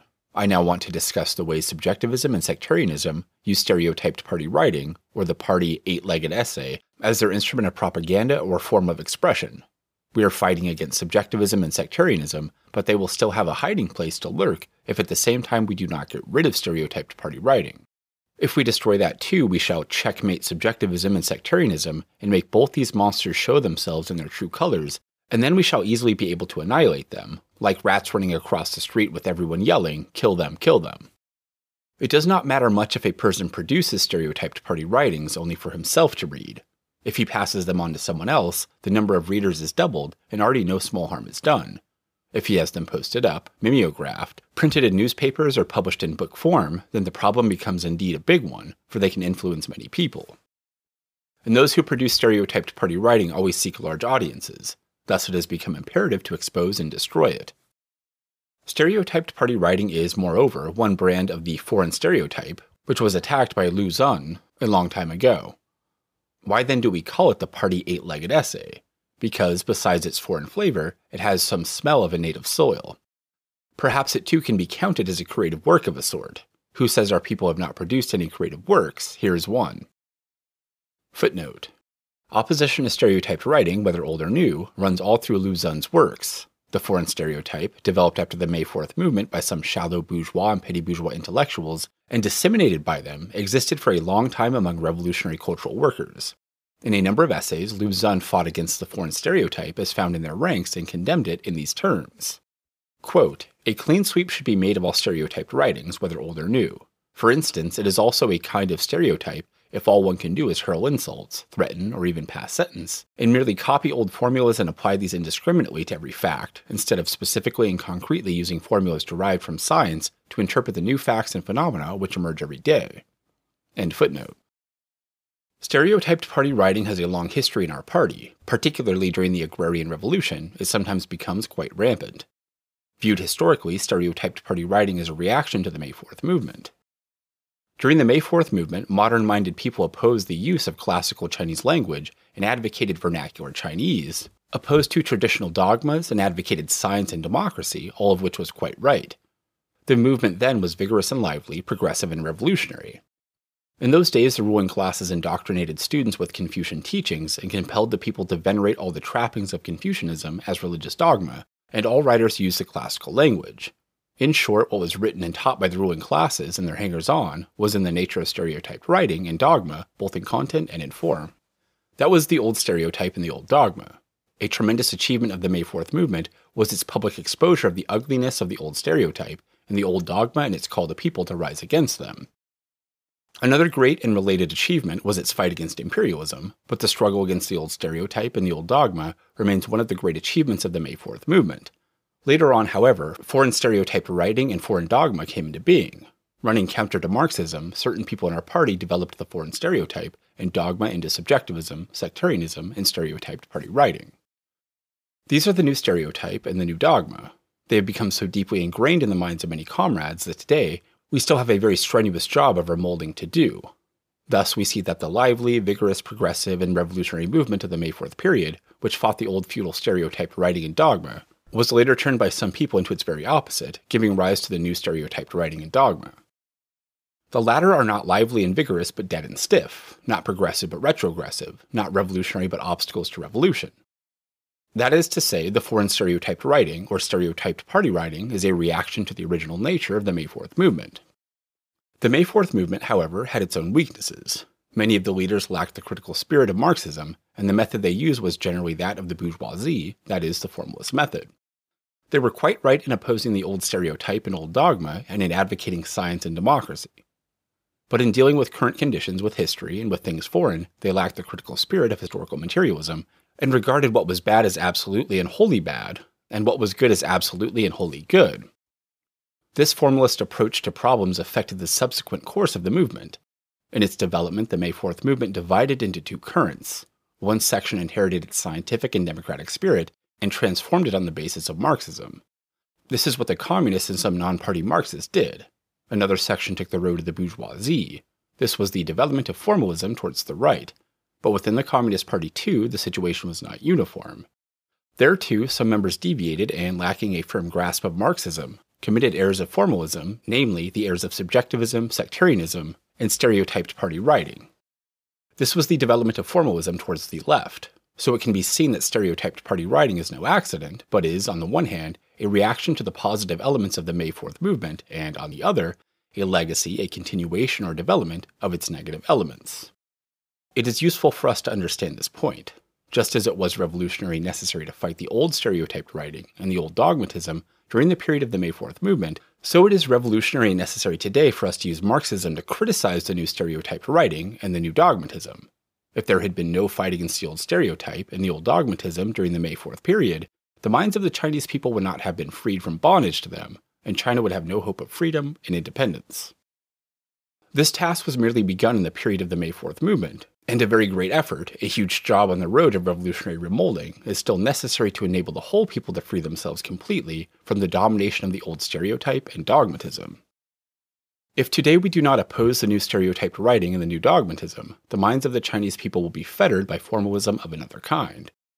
If we do not get rid of the poison of stereotyped party writing and the air of dogmatism found among a section, only a section of course, of party comrades, then it will be impossible to arouse a vigorous and lively revolutionary spirit, to eradicate the bad habit of taking a wrong attitude towards Marxism, and to disseminate and develop true Marxism. Furthermore, it will be impossible to conduct an energetic struggle against the influence of the old stereotyped writing and dogma among the whole people, and against that of foreign stereotypes among many of the people, and impossible to attain the purpose of demolishing and sweeping away these influences.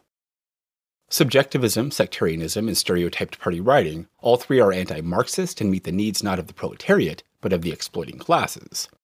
They are a reflection of petty bourgeois ideology in our party. China is a country with a very large petty bourgeoisie, and our party is surrounded by this enormous class.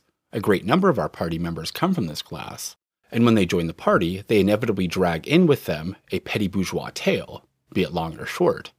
Unless checked and transformed, the fanaticism and one-sidedness of petty bourgeois revolutionaries can easily engender subjectivism and sectarianism, of which foreign stereotyped writing or stereotyped party writing is one form of expression.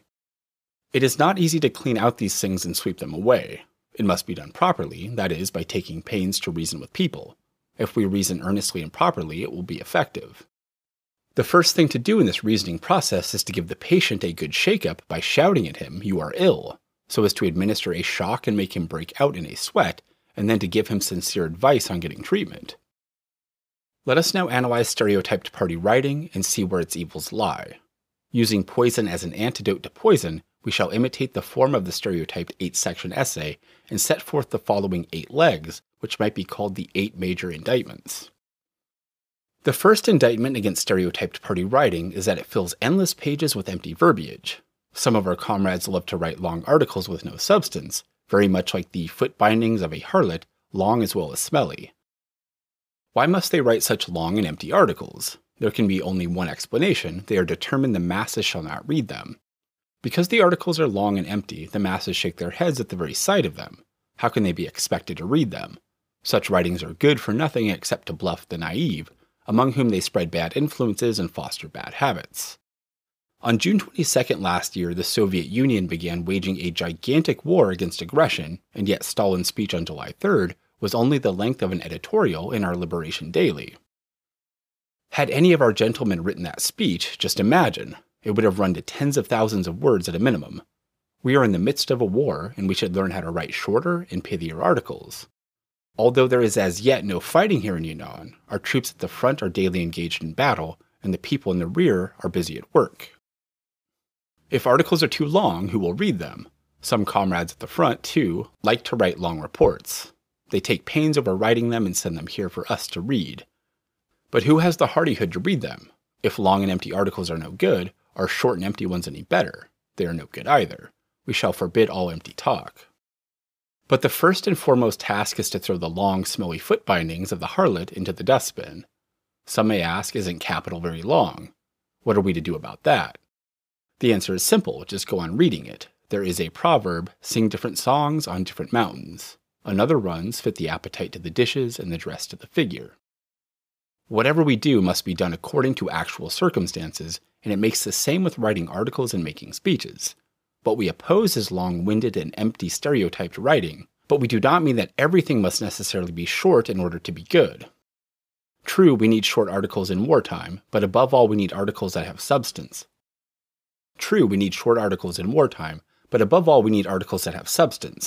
Articles devoid of substance are the least justifiable and the most objectionable.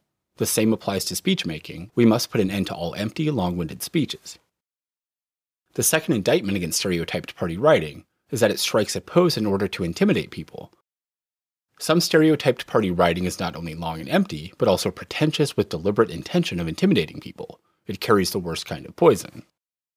Writing long-winded and empty articles may be set down to immaturity, but striking a pose to overawe people is not merely immature, but downright unscrupulous. Liu Xun once said in criticism of such people, abuse and threats are not fighting. What is scientific never fears criticism, for science is truth and fears no refutation. But those who write subjectivist and sectarian articles and speeches in the form of party stereotypes fear refutation, are very cowardly, and therefore rely on pretentiousness to overawe others, believing that they can thereby silence people and win the day. Such pretentiousness cannot reflect truth, but is an obstacle to truth. Truth does not strike a pose to overawe people, but talks and acts honestly and sincerely.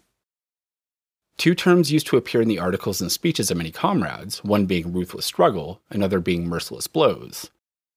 Measures of that kind are entirely necessary against the enemy or against enemy ideology, but to use them against our own comrades is wrong. It often happens that enemies and enemy ideology infiltrate into the party, as is discussed in Item 4 of the Conclusion of the History of the Communist Party of the Soviet Union Bolsheviks short course. Against these enemies, we must undoubtedly resort to ruthless struggle and merciless blows, because the scoundrels use these very measures against the party. If we were tolerant of them, we should fall right into their trap. But the same measures should not be used against comrades who occasionally make mistakes. To them we should apply the method of criticism and self-criticism, the method indicated in Item 5 of the conclusion of the History of the Communist Party of the Soviet Union Bolshevik short course. The comrades who in the past loudly advocated ruthless struggle and merciless blows against comrades who occasionally made mistakes did so because, for one thing, they failed to make any analysis of the persons they were dealing with, and for another, they were striking a pose in an effort to intimidate. This method is no good, no matter whom you are dealing with. Against the enemy, this tactic of intimidation is utterly useless, and with our own comrades, it can only do harm. It is a tactic which the exploiting classes and the lumpen proletariat habitually practice, but for which the proletariat has no use. For the proletariat, the sharpest and most effective weapon is a serious and militant scientific attitude. The Communist Party lives by the truth of Marxism-Leninism, by seeking truth from facts, by science, and not by intimidating people. Needless to say, the idea of attaining fame and position for oneself by pretentiousness is even more contemptible.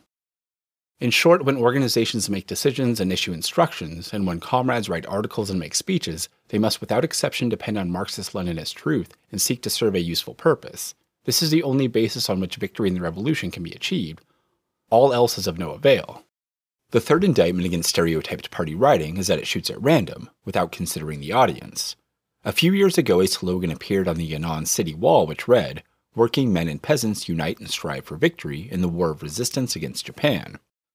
The idea of the slogan was not at all bad, but the character gong, meaning working, in gong ren, meaning working men, was written with its perpendicular stroke twisted into a zigzag. How about the character ren, meaning men? It became ren with 3 slanting strokes added to its right leg. The comrade who wrote this was no doubt a disciple of the ancient scholars, but it is rather baffling why he should have written such characters in such a place, on the Yan'an city wall, at the time of the War of Resistance. Perhaps he had taken a vow that the common people should not read them. It is difficult to explain otherwise. Communists who really want to do propaganda must consider their audience and bear in mind those who will read their articles and slogans or listen to their speeches and their talk. Otherwise, they are in effect resolving not to be read or listened to by anyone. Many people take it often for granted that what they write and say can be easily understood by everybody, when it is not so at all. How can people understand them when they write and speak in party stereotypes? The saying, "to play the lute to a cow," implies a jibe at the audience. If we substitute the idea of respect for the audience, the jibe is turned against the player. Why should he strum away without considering his audience? What is worse, he is producing a party stereotype as raucous as a crow. And yet he insists on cawing at the masses. When shooting an arrow, one must aim at the target. When playing the lute, one must consider the listener. How then can one write articles or make speeches without taking the reader or the audience into account? Suppose we want to make friends with a person, whoever he may be. Can we become bosom friends if we do not understand each other's hearts, do not know each other's thoughts? It simply will not do for our propaganda workers to rattle on without investigating, studying, and analyzing their audience. The fourth indictment against stereotyped party writing is its drab language that reminds one of a bisson. Footnote: a bisson is a tramp or beggar. End footnote. Like our stereotyped party writing, the creatures known in Shanghai as Little Bisson are wizened and ugly. If an article or a speech merely rings the changes on a few terms in a classroom tone, without a shred of vigor or spirit, is it not rather like a bisson, drab of speech and repulsive in appearance? If someone enters primary school at 7, goes to middle school in his teens, graduates from college in his 20s, and never has contact with the masses of the people, he is not to blame if his language is poor and monotonous. But we are revolutionaries working for the masses, and if we do not learn the language of the masses, we cannot work well. At present, many of our comrades doing propaganda work make no study of language. Their propaganda is very dull, and few people care to read their articles or listen to their talk. Why do we need to study language and, what is more, spend much effort on it? Because the mastery of language is not easy and requires painstaking effort.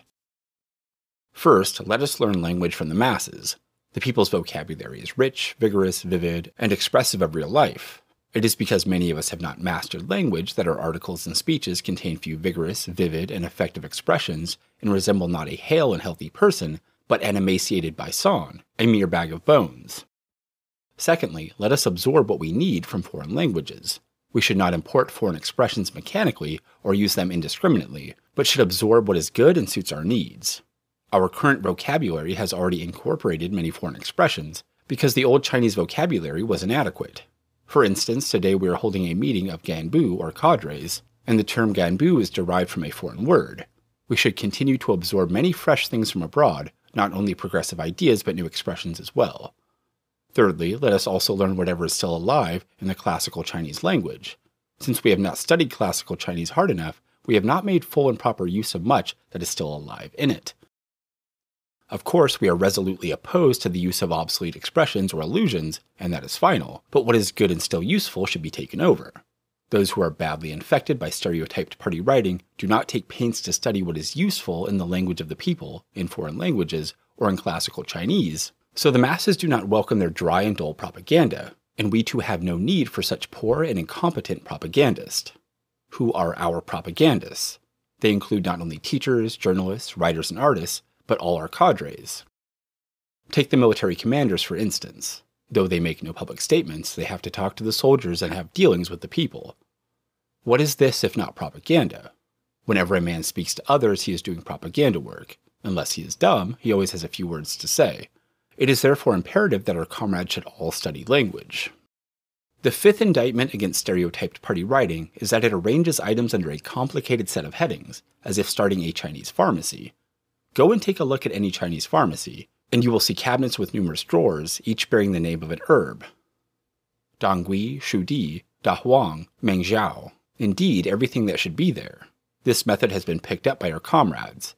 In their articles and speeches, their books and reports, they use first the big Chinese numerals, second the small Chinese numerals, third the characters for the 10 celestial stems, fourth the characters for the 12 earthly branches, and then capital A, B, C, D, then small a, B, C, D, followed by Arabic numerals and whatnot. How fortunate that the ancients and the foreigners created all these symbols for us so that we can start a Chinese pharmacy without the slightest effort. For all its verbiage, an article that bristles with such symbols, that does not pose, analyze, or solve problems, and that does not take a stand for or against anything, is devoid of real content and nothing but a Chinese pharmacy. I am not saying that such symbols as the 10 celestial stems, etc. should not be used, but that this kind of approach to problems is wrong. The method borrowed from the Chinese pharmacy, which many of our comrades are very fond of, is really the most crude, infantile, and philistine of all. It is a formalist method classifying things according to their external features instead of their internal relations. If one takes a conglomeration of concepts that are not internally related and arranges them into an article, speech, or report simply according to the external features of things, then one is juggling with concepts and may also lead others to indulge in the same sort of game, with the result that they do not use their brains to think over problems and probe into the essence of things, but are satisfied merely to list phenomena in A, B, C, D order. What is a problem? A problem is the contradiction in a thing. When one has an unresolved contradiction, there one has a problem. Since there is a problem, you have to be for one side and against the other, and you have to pose the problem. To pose the problem, you must first take a preliminary investigation and study of the two basic aspects of the problem or contradiction before you can understand the nature of the contradiction. This is the process of discovering the problem. Preliminary investigation and study can discover the problem, can pose the problem, but cannot as yet solve it. In order to solve the problem, it is necessary to make a systematic and thorough investigation and study. This is the process of analysis. In posing the problem too, analysis is needed. Otherwise, faced with a chaotic and bewildering mass of phenomena, you will not be able to discern where the problem or contradiction lies. But here, by the process of analysis, we mean a process of systematic and thorough analysis. It often happens that although a problem has been posed, it cannot be solved because the internal relations of things have not yet been revealed, because this process of systematic and thorough analysis has not yet been carried out. Consequently, we still cannot see the contours of the problem clearly, cannot make a synthesis, and so cannot solve the problem well. If an article or speech is important and meant to give guidance, it ought to pose a particular problem, then analyze it, and then make a synthesis pointing to the nature of the problem and providing the method for solving it. In all this, formalist methods are useless. Since infantile, crude, philistine, and lazy-minded formalist methods are prevalent in our party, we must expose them. Only thus can everybody learn to use the Marxist method to observe, pose, analyze, and solve problems. Only thus can we do our work well, and only thus can our revolutionary cause triumph. The sixth indictment against stereotyped party writing is that it is irresponsible and harms people wherever it appears. All the offenses mentioned above are due partly to immaturity and partly to insufficient sense of responsibility. Let us take washing the face to illustrate the point. We all wash our faces every day, many of us more than once, and inspect ourselves in the mirror afterwards by way of investigation and study, for fear that something may not quite be right. What a great sense of responsibility. If we wrote articles and made speeches with the same sense of responsibility, we would not be doing badly. Do not present what is not presentable. Always bear in mind that it may influence the thoughts and actions of others. If a man happens not to wash his face for a day or two, that of course is not good, and if after washing he leaves a smudge or two, that too is also not pleasing. But there is no serious danger. It is different with writing articles or making speeches. They are intended solely to influence others. Yet our comrades go about this task casually. This means putting the trivial above the important. Many people write articles and make speeches without prior study or preparation, and after writing an article, they do not bother to go over it several times in the same way as they would examine their faces in the mirror after washing, but instead offhandedly send it to be published. Often the result is 1,000 words from the pen in a stream, but 10,000 li away from the theme. Talented though these writers may appear, they actually harm people. This bad habit, this weak sense of responsibility, must be corrected. The seventh indictment against stereotyped party writing is that it poisons the whole party and jeopardizes the revolution. The eighth indictment is that its spread would wreck the country and ruin the people. These two indictments are self-evident and require no elaboration. In other words, if stereotyped party writing is not transformed, but is allowed to develop unchecked, the consequences will be very serious indeed. The poison of subjectivism and sectarianism is hidden in stereotyped party writing, and if this poison spreads, it will endanger both the party and the country. The aforesaid 8 counts are our call to arms against stereotyped party writing. As a form, the party stereotype is not only unsuitable for expressing the revolutionary spirit, but is apt to stifle it. To develop the revolutionary spirit, it is necessary to discard stereotyped party writing, and instead to adopt the Marxist-Leninist style of writing, which is vigorous, lively, fresh, and forceful. This style of writing has existed for a long time, but is yet to be enriched and spread widely among us. When we have destroyed foreign stereotyped writing and stereotyped party writing, we can enrich our new style of writing and spread it widely, thereby advancing the party's revolutionary cause. The party stereotype is not only confined to articles and speeches, but is also found in the conduct of meetings. 1. Opening announcement. 2. Report. 3. Discussion. 4. Conclusions. And 5. Adjournment. If this rigid procedure is followed at every meeting, large or small, everywhere and every time, is not that another party stereotype? When reports are made at meetings, they often go as follows. 1. The international situation. 2. The domestic situation.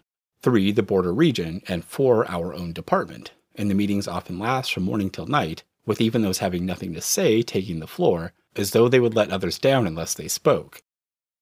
In short, there is a disregard for actual conditions and deadly adherence to rigid old forms and habits. Should we not correct all these things too? Nowadays, many people are calling for a transformation to a national, scientific, and mass style. That is very good. But transformation means thorough change from top to bottom and inside out. Yet some people who have not made even a slight change are calling for a transformation. I would therefore advise these comrades to begin by making just a little change before they go on to transform, or else they will remain entangled in dogmatism and stereotyped party writing. This can be described as having grandiose aims but puny abilities, great ambition but little talent, and it will accomplish nothing. So whoever talks glibly about transformation to a mass style, while in fact he is stuck fast in his own small circle, had better watch out, or someday one of the masses may bump into him along the road and say, "What about all this transformation, sir? Can I see a bit of it, please?" And he will be in a fix. If he is not just blabbering but sincerely wants to transform to a mass style, he must really go among the common people and learn from them, otherwise his transformation will remain up in the air. There are some who keep clamoring for transformation to a mass style, but cannot speak 3 sentences in the language of the common people. It shows they are not really determined to learn from the masses. Their minds are still confined to their own small circles. At this meeting, copies of a guide to propaganda, a pamphlet containing 4 articles, have been distributed, and I advise our comrades to read and reread it. The first piece, composed of excerpts from the History of the Communist Party of the Soviet Union Bolshevik short course, deals with the way Lenin did propaganda work. It describes, among other things, how Lenin wrote leaflets. Under Lenin's guidance, the St. Petersburg League of Struggle for the Emancipation of the Working Class was the first body in Russia that began to unite socialism with the working class movement. When a strike broke out in some factory, the League of Struggle, which through the members of its circles was kept well posted on the state of affairs in the factories, immediately responded by issuing leaflets and socialist proclamations. These leaflets exposed the oppression of the workers by the manufacturers, explained how the workers should fight for their interest, and set forth the workers' demands. The leaflets told the plain truth about the ulcers of capitalism, the poverty of the workers, their intolerably hard working day of 12 to 14 hours, and their utter lack of rights. They also put forward appropriate political demands. Take note, well posted and told the plain truth. Again, with the collaboration of the worker Babushkin, Lenin at the end of 1894 wrote the first agitational leaflet of this kind, and an appeal to the workers of the Semyonikov works in St. Petersburg who were on strike. To write a leaflet, you must consult with comrades who are well posted on the state of affairs. It was on the basis of such investigation and study that Lenin wrote and worked. Every leaflet greatly helped to stiffen the spirit of the workers. They saw that the socialists were helping and defending them. Do we agree with Lenin? If we do, we must work in the spirit of Lenin. That is, we must do as Lenin did, and not fill endless pages with verbiage, or shoot at random without considering the audience, or become self-opinionated and bombastic. The second piece is composed of excerpts from Dmitriev's statement at the 7th World Congress of the Communist International. What did Dmitriev say? He said, quote, "We must learn to talk to the masses, not in the language of book formulas, but in the language of fighters for the cause of the masses, whose every word, whose every idea, reflects the innermost thoughts and sentiments of millions," unquote. And again, quote, "The masses cannot assimilate our decisions unless we learn to speak the language which the masses understand. We do not always know how to speak simply, concretely, in images which are familiar and intelligible to the masses. We are still unable to refrain from abstract formulas which we have learned by rote. As a matter of fact, if you look through our leaflets, newspapers, resolutions, and theses, you will find that they are often written in a language and style so heavy that they are difficult for even our party functionaries to understand, let alone the rank-and-file workers," unquote. Well, does not Dmitriev put his finger on our weak spot? Apparently, stereotyped party writing exists in foreign countries, as well as in China, so you can see it as a common disease. In any case, we should cure our own disease quickly in accordance with Comrade Dmitriev's injunction. Quote, "Every one of us must make this law, a Bolshevik law, an elementary rule. When writing or speaking, always have in mind the rank-and-file worker who must understand you, must believe in your appeal, and be ready to follow you. You must have in mind for those whom you rewrite, to whom you speak," unquote. This is the prescription made out for us by the Communist International, a prescription that must be followed. Let it be a law for us. The third article, selected from the complete works of Liu Xun, is the author's reply to the magazine The Dipper, discussing how to write. What did Liu Xun say? Altogether, he set forth 8 rules of writing, some of which I shall pick out for comment here. Rule 1. Pay close attention to all manner of things. Observe more, and if you observe only a little, then do not write. What he says is pay close attention to all manner of things, not just to one thing or half a thing. He says observe more, not just take a look or half a look. How about us? Don't we often do exactly the opposite and write after having observed only a little? Rule 2. Don't force yourself to write when you have nothing to say. What about us? Don't we often force ourselves to write a great deal when it is all too clear that there is nothing in our heads? It is sheer irresponsibility to pick up the pen and force ourselves to write without investigation or study. Rule 4. After writing something, read it over twice at least, and do your utmost to strike out non-essential words, sentences, and paragraphs without the slightest compunction. Rather condense the material for a novel into a sketch, never spin out the material for a sketch into a novel. Confucius advised, think twice, and Han Yu said a deed is accomplished through taking thought. That was in ancient times. Today matters have become very complicated, and sometimes it is not even enough to think them over 3 or 4 times. Liu Xun said read it over twice at least, and at most, he did not say, but in my opinion it does no harm to go over an important article more than 10 times and to revise it conscientiously before it is published. Articles are the reflection of objective reality, which is intricate and complex and must be studied over and over again before it can be properly reflected. To be slipshod in this respect is to be ignorant of the rudiments of writing. Rule 6. Do not coin adjectives or other terms that are intelligible to nobody but yourself. We have coined too many expressions that are intelligible to nobody. Sometimes a single clause runs 40 to 50 words and is packed with adjectives or other terms that are intelligible to nobody. Many who never tire of professing to follow Lu Xun are the very ones who turn their backs on him. The last piece is taken from the report on how to develop a national style of propaganda, which was adopted at the 6th plenary session of the 6th Central Committee of the Communist Party of China. At that session held in 1938, we said that any talk about Marxism apart from China's specific characteristics is only Marxism in the abstract, Marxism in a vacuum. That is to say, we must oppose all empty talk about Marxism, and communists living in China must study Marxism by linking it with the realities of the Chinese Revolution. The report said, quote, "Foreign stereotypes must be abolished, there must be less signing of empty, abstract tunes, and dogmatism must be laid to rest. They must be replaced by the fresh, lively Chinese style and spirit which the common people of China love. To separate internationalist content from national form is the practice of those who do not understand the first thing about internationalism. We, on the contrary, must link the two closely. In this matter, there are serious errors in our ranks which should be conscientiously overcome." Unquote.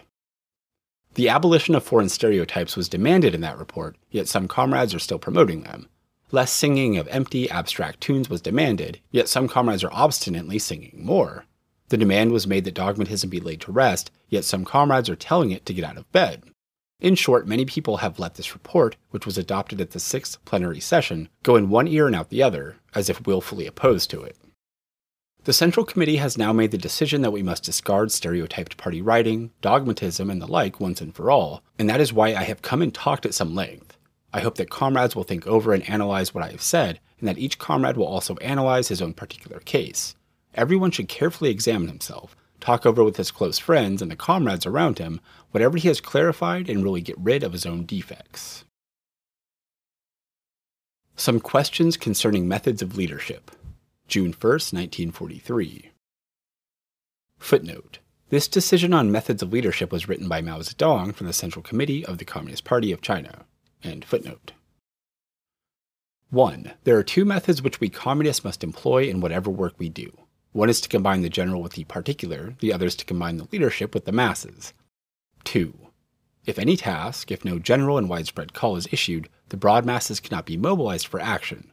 But if persons in leading positions confine themselves to a general call, if they do not personally, and some of the organizations go deeply and concretely into the work called for, make a breakthrough at some single point, gain experience, and use this experience for guiding other units, then they will have no way of testing the correctness or of enriching the content of their general call, and there is the danger that nothing may come of it. In the rectification movement of 1942, for example, there were achievements wherever the method of combining the general call with particular and specific guidance was used, but there were no achievements wherever this method was not used. In the rectification movement of 1943, each bureau and sub-bureau of the Central Committee, in each area and prefectural party committee, in addition to making a general call, a rectification plan for the whole year, must do the following things, gaining experience in the process. Select 2 or 3 units, but not too many, from the organization itself and from other organizations, schools, or army units in the vicinity. Make a thorough study of those units, acquire a detailed knowledge of the development of the rectification movement in them, and a detailed knowledge of the political history, the ideological characteristics, the zeal in study, and the strong and weak points in the work of some, again not too many, representative members of their personnel. Furthermore, give personal guidance to those in charge to find concrete solutions for the practical problems facing those units. The leaders in every organization, school, or army unit must do likewise, as each of these have a number of subordinate units. Moreover, this is the method by which the leaders combine leading and learning. No one in a leading position is competent to give general guidance to all the units unless he derives concrete experience from particular individuals and events in particular subordinate units. This method must be promoted everywhere so that leading cadres at all levels learn to apply it. 3. Experience in the 1942 rectification movement also proves it is essential for the success of the rectification that a leading group should be formed in each unit in the course of the movement, made up of a small number of activists, and with the heads of the given unit as its nucleus, and that this leading group should link itself closely with the masses, taking part in the movement. However active the leading group may be, its activity will amount to fruitless effort by a handful of people, unless combined with the activity of the masses. On the other hand, if the masses alone are active without a strong leading group to organize their activity properly, such activity cannot be sustained for long, or carried forward in the right direction, or raised to a high level. The masses in any given place are generally composed of 3 parts, the relatively active, the intermediate, and the relatively backward. The leaders must therefore be skilled in uniting the small number of active elements around the leadership and must rely on them to raise the level of the intermediate element and to win over the backward elements. A leading group that is genuinely united and linked with the masses can be formed only gradually in the process of mass struggle and not in isolation from it. In the process of great struggle, the composition of the leading group in most cases should not and cannot remain entirely unchanged throughout the initial, middle, and final stages. The activists who come forward in the course of the struggle must constantly be promoted to replace those original members of the leading group who are inferior by comparison or who have degenerated. One fundamental reason why the work in many places and many organizations cannot be pushed ahead is the lack of a leading group that is united, linked with the masses, and kept constantly healthy. A school of 100 people certainly cannot be run well if it does not have a leading group of several people, or a dozen or more, which is formed in accordance with the actual circumstances and not thrown together artificially, and is composed of the most active, upright, and alert of the teachers, the other staff, and the students. In every organization, school, army unit, factory, or village, whether large or small, we should give effect to the 9th of Stalin's 12 conditions for the Bolshevization of the party, namely that on the establishment of a nucleus of leadership. The criteria for such a leading group should be the four which Dmitriev enumerated in his discussion of cadres policy: absolute devotion to the cause, contact with the masses, ability independently to find one's bearings, and observance of discipline. Whether in carrying out the central tasks, war, production, education, including rectification, or in checking up on work, examining the cadres' histories, or in other activities, it is necessary to adopt the method of linking the leading group with the masses, in addition to that of linking the general call with particular guidance. 4. In all the practical work of our party, all correct leadership is necessarily from the masses to the masses. This means take the ideas of the masses, scattered and unsystematic ideas, and concentrate them. Through study, turn them into concentrated and systematic ideas. Then go to the masses and propagate and explain these ideas until the masses embrace them as their own, hold fast to them, and translate them into action, and test the correctness of these ideas in such action. Then once again concentrate ideas from the masses, and once again go to the masses, so that the ideas are persevered in and carried through. And so on over and over again in an endless spiral, with the ideas becoming more correct, more vital, and richer each time, such is the Marxist theory of knowledge. 5. The concept of a correct relationship between the leading group and the masses in an organization or in a struggle. The concept that correct ideas on the part of the leadership can only be from the masses to the masses, and the concept that the general call must be combined with particular guidance when the leadership's ideas are being put into practice. These concepts must be propagated everywhere during the present rectification movement in order to correct the mistaken viewpoints among our cadres on these questions. Many comrades do not see the importance of, or are not good at, drawing together the activists to form a nucleus of leadership, and they do not see the importance of, or are not good at linking this nucleus of leadership closely with the masses, and so their leadership becomes bureaucratic and divorced from the masses. Many comrades do not see the importance of, or are not good at summing up the experience of mass struggles by fancying themselves clever, are fond of voicing their subjectivist ideas, and so their ideas become empty and impractical. Many comrades rest content with making a general call with regard to a task, and do not see the importance of, or are not good at, following it up immediately with particular and concrete guidance, and so their call remains on their lips, or on paper, or in the conference room, and their leadership becomes bureaucratic.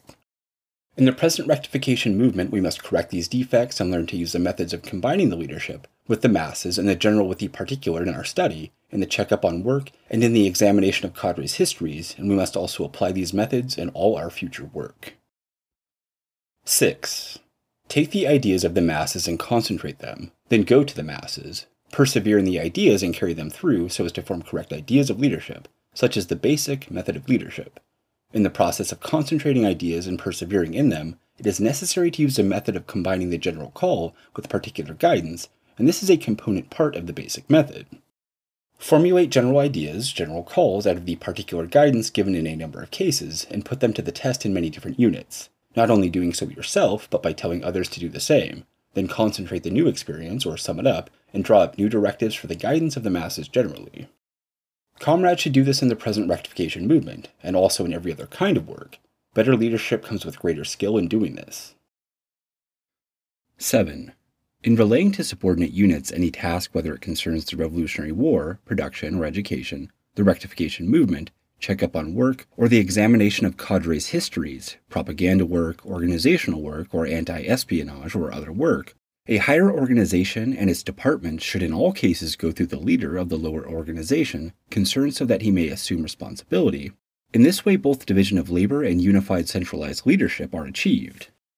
A department at a higher level should not go solely to its counterpart at the lower level. For instance, a higher department concerned with organization, propaganda, or anti-espionage should not go solely to the corresponding department at the lower level, leaving the person in overall charge of the lower organization, such as the secretary, the chairman, the director, or the school principal, in ignorance or without responsibility.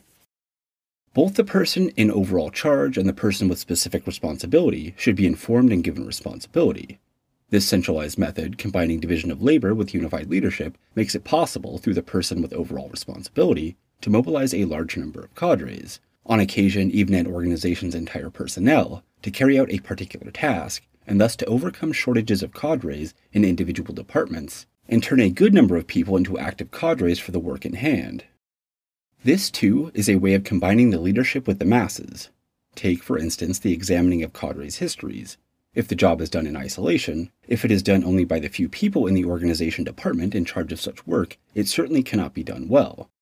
But if it is done through the administrative head of a particular organization or school, who mobilizes many or even all of his staff, or many or even all of his students, to take part in the work, while at the same time the leading members of the organization department at the higher level give correct guidance, applying the principle of linking the leadership with the masses, then undoubtedly the task of examining the cadres' histories will be satisfactorily accomplished. 8. In any given place, there cannot be a number of central tasks at the same time. At any one time, there can only be one central task, supplemented by other tasks of a second or third order of importance. Consequently, the person with overall responsibility in the locality must take into account the history and circumstances of the struggle there, and put the different tasks in their proper order. He should not act upon each instruction as it comes from the higher organization without any planning of his own, and thereby create a multitude of central tasks and a state of confusion and disorder. Nor should a higher organization simultaneously assign many tasks to a lower organization without indicating their relative importance and urgency, or without specifying which is central, for that will lead to confusion in the steps to be taken by the lower organizations in their work, and thus no definite results will be achieved. It is part of the art of leadership to take the whole situation into account and plan accordingly in light of the historical conditions and existing circumstances of each locality, decide correctly on the center of gravity and the sequence of the work for each period, steadfastly carry through the decision, and make sure that definite results are achieved. This is also a problem of method of leadership, and care must be taken to solve it when applying the principles of combining the leadership with the masses and the general with the particular. 9. Details concerning methods of leadership are not dealt with here. It is hoped that comrades in all localities will themselves do some hard thinking and give full play to their own creativeness on the basis of the principles here set forth. The harder the struggle, the greater the need for communists to link their leadership closely with the demands of the vast masses, and to combine general calls closely with particular guidance, so as to smash the subjectivist and bureaucratic methods of leadership completely. All the leading comrades of our party must at all times counterpose scientific, Marxist methods of leadership to subjectivist, bureaucratic methods of leadership, and use the former to overcome the latter. Subjectivists and bureaucrats do not understand the principles of combining the leadership with the masses and the general with the particular. They greatly impede the development of the work of the party. To combat subjectivist and bureaucratic methods of leadership, we must promote scientific, Marxist methods of leadership both extensively and intensively. Get organized. November 29, 1943. Footnote. Mao Zedong made this speech at a reception in honor of the labor heroes of the Shanxi, Gansu, Ningxi border region. End footnote. On behalf of the Central Committee of the Communist Party, I would like to say a few words at this reception it is giving for the labor heroes and heroines and other model workers in production elected from the villages, the factories, the armed forces, the government and other organizations, and the schools in the Shanxi, Gansu, Ningxi border region. What I want to say can be summed up in the words, get organized. This year, the peasant masses and the people in the army, the government and other organizations, the schools and the factories of the border region have been conducting a production campaign in accordance with the resolutions of the meeting of senior cadres convened last winter by the Northwest Bureau of the Central Committee. Great achievements and advances have been scored in every field of production this year, and the border region has taken on a new look. Facts have fully borne out the correctness of the policy adopted by the Conference of Senior Cadres. The gist of this policy is to organize the masses, to mobilize and organize into a great army of labor all the available forces without exception, the people, the army, the government, and other organizations and the schools, all men and women, young and old, who can contribute their labor power on a part-time or full-time basis. We have an army for fighting as well as an army for labor. For fighting, we have the 8th Route and New 4th Armies, but even they do a dual job, warfare and production. With these two kinds of armies, and with a fighting army skilled in these two tasks and mass work, we can overcome our difficulties and defeat Japanese imperialism. If the achievements of our production campaign in the border region in recent years were not great or remarkable enough to prove this conclusively, our achievements this year have really done so, as we have all seen with our own eyes. In all the armed units of the border region that have been allotted land this year, the soldiers have on average cultivated 18 mo per person, and they can produce or make practically everything: food, vegetables, meat and cooking oil, clothing, cotton padded clothes, woolen knitwear and footwear, shelter, cave dwellings, houses and meeting halls, articles of daily use, tables, chairs, benches and stationery, and fuel, firewood, charcoal and coal. By using our own hands, we have attained the objective of ample food and clothing. Every soldier needs to spend only 3 months of the year in production and can devote the remaining 9 months to training and fighting. Our troops depend for their pay neither on the Guomindang government, nor on the border region government, nor on the people, but can fully provide for themselves. What a vitally important innovation for our cause of national liberation. During the last 6.5 years of the War of Resistance, the anti-Japanese base areas have been subjected to the enemy's policy of burn all, kill all, loot all. The Sanji, Gansu, Ningji border region has been tightly blockaded by the Guomindang, and we were reduced to the direst straits financially and economically. If our troops had been able to do nothing except fight, we would never have solved our problems. Now our troops in the border region have learned to produce, and so have some of the troops at the front, while others are learning. If every man in our heroic and combat-worthy 8th Route and New 4th Armies becomes able not only to fight and do mass work, but also to produce, we need fear no difficulty and shall be invincible under heaven, to use the words of Mencius. Our organizations and schools have also taken a big step forward this year. Only a small part of their expenditure has come from the government, most of it being covered by their own production. They have grown 100% of the vegetables they consume, as compared with 50% last year, considerably increased their consumption of meat by raising pigs and sheep, and established many workshops for making simple necessities. As the army, the organizations, and the schools now meet their own material needs fully, or for the most part, less is taken in taxation from the people, who can therefore enjoy more of the fruits of their labor. As soldiers and civilians alike are increasing production, all have ample food and clothing, and are happy. In our factories, too, production has been stepped up, secret agents have been combed out, and productivity has risen greatly. Throughout the border region, labor heroes have come forward in great numbers in agriculture and industry, in the organizations and the schools, and also in the army. We can say that production in border region has been set on the right path. All this comes from organizing the strength of the masses. To organize the strength of the masses is one policy. Is there a contrary policy? Yes, there is. It is one that lacks the mass viewpoint, fails to rely on the masses or organize them, and gives exclusive attention to organizing the small number of people working in the financial, supply, or trading organizations, while paying no attention to organizing the masses in the villages, the army, the government, and other organizations, the schools and factories. It treats economic work not as a broad movement or as an extensive front, but only as an expedient for meeting financial deficits. That is the other policy, the wrong policy. Such a policy formerly existed in the Sanji, Gansu, Ningji border region, but after the correct guidance given over these years, and especially after the senior cadres conference last year, and the mass movement this year, the number of people who still think this way is probably small. In the base areas in northern and central China, where fighting is intense and the leading bodies have not given it enough attention, the production campaign of the masses has not yet become widespread. However, since the Central Committee's directive of October 1st, this year preparations are being made everywhere for a production campaign next year.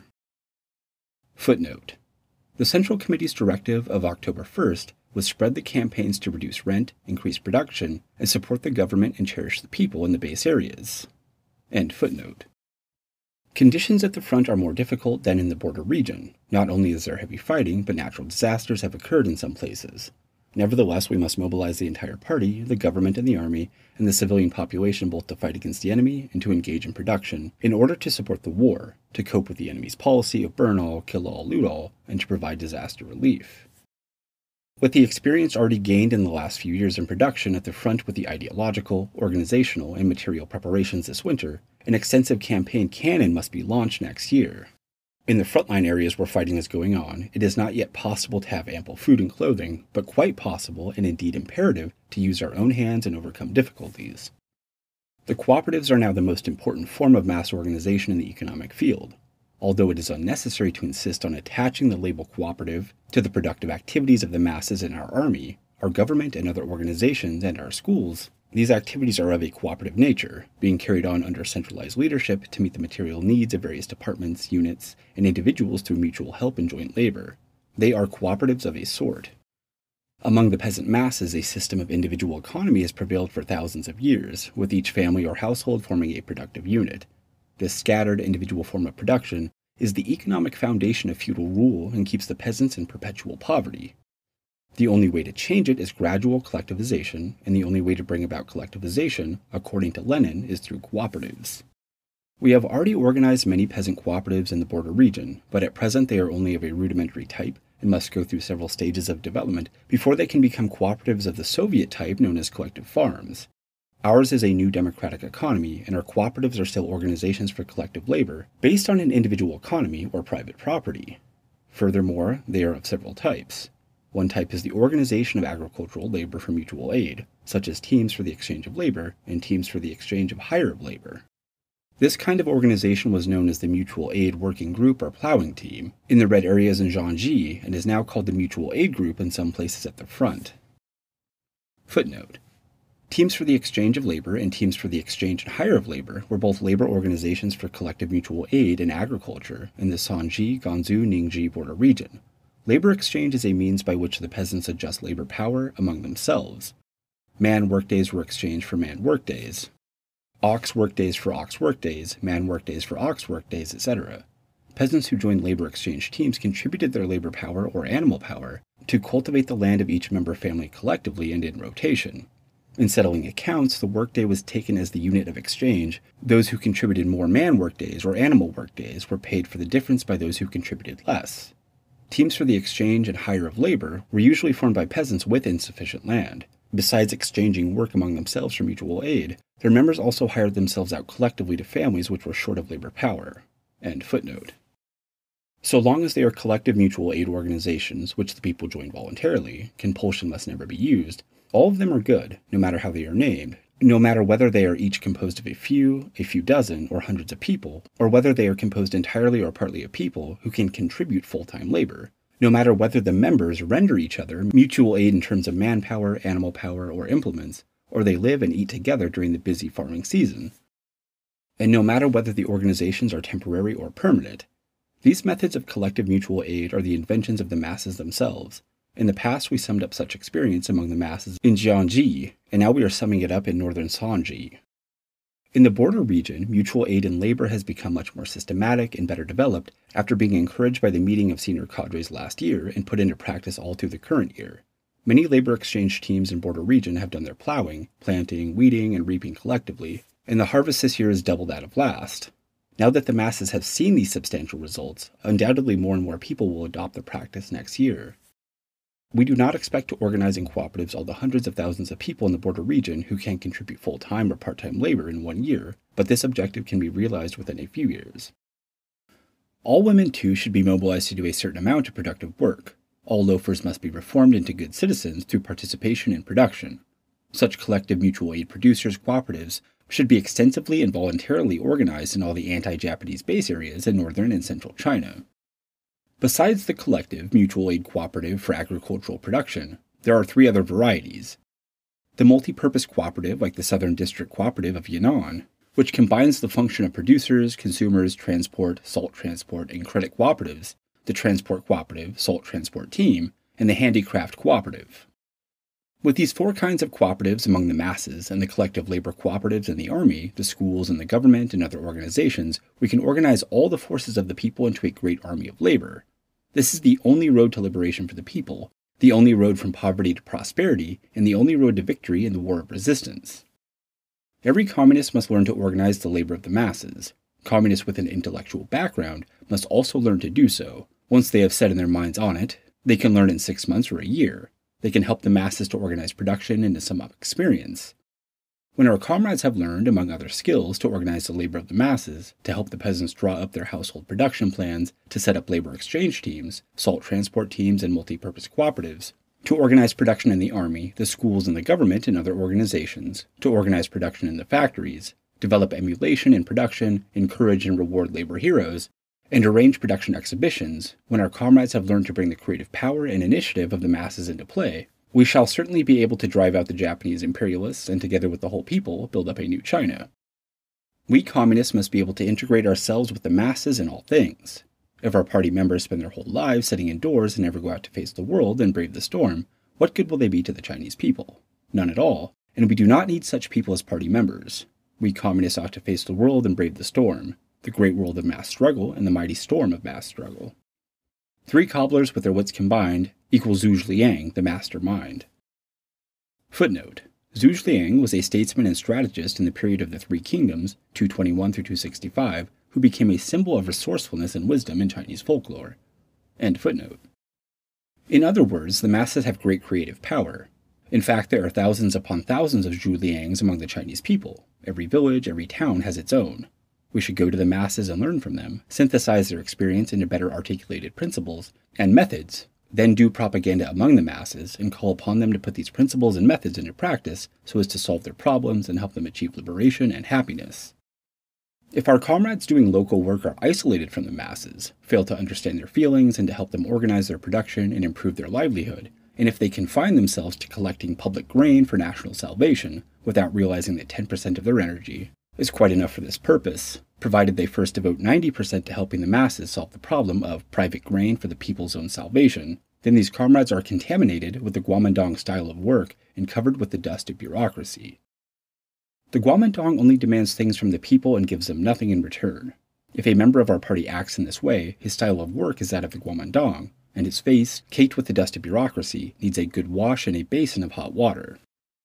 In my opinion, this bureaucratic style is to be found in local work in all our anti-Japanese base areas, and there are comrades who are isolated from the masses because they lack this mass viewpoint. We must firmly do away with this style of work before we can have close ties with the masses. In addition, a kind of warlord style is to be found in our army work, a style also characteristic of the Guomindang, whose army is divorced from the masses. Our troops must observe the correct principles that govern relations between the army and the people, between the army and the government, between the army and the party, between officers and men, and between military work and political work, and relations among the cadres, and must never commit the errors of warlordism. Officers must cherish their men and must not be indifferent to their well-being or resort to corporal punishment. The army must cherish the people and never encroach upon their interests. The army must respect the government and the party and never assert independence. Our 8th Route and New 4th Armies are the armed forces of the people. They have always been very good, and are indeed the best in the country. But it is true that in recent years airs of warlordism of a certain kind have arisen, and some comrades in the army have become arrogant and high-handed in their behavior towards the soldiers, the people, the government, and the party, always blaming the comrades doing local work, but never themselves, always seeing their own achievements, but never their own shortcomings, and always welcoming flattery, but never criticism. Such phenomena are to be found, for example, in the Shanxi, Gansu, Ningxi border region. The tendency has been basically overcome as a result of the Conference of Senior Cadres and the meeting of military and political cadres last year, and of the campaigns to support the government and cherish the people, and support the army during the Spring Festival this year, but there is still a remainder that must make further efforts to eradicate. Footnote: the Spring Festival is New Year's Day in the Chinese lunar calendar. End footnote. These faults are also to be found in the base areas in northern and central China, and the party organizations and the army there must endeavor to eradicate them. Whether it is the tendency towards bureaucracy in local work or towards warlordism in army work, the fault is of the same nature, namely isolation from the masses. The overwhelming majority of our comrades are good comrades. Those who have this fault can correct it once they have been criticized, and their mistakes pointed out. But self-criticism is imperative and wrong tendencies must be squarely faced and conscientiously corrected. If anyone fails to criticize the tendency towards bureaucracy in local work or towards warlordism in army work, it means that he wants to retain the Guomindang style and keep the dust of bureaucracy or warlordism on his otherwise clean face, and he is not a good communist.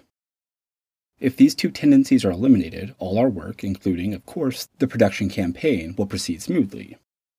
Our border region has taken on a totally different look because great results have been achieved here in production, whether among the peasant masses, or in the government and other organizations, the schools, the army, or in the factories, and the relations between the army and the people have greatly improved.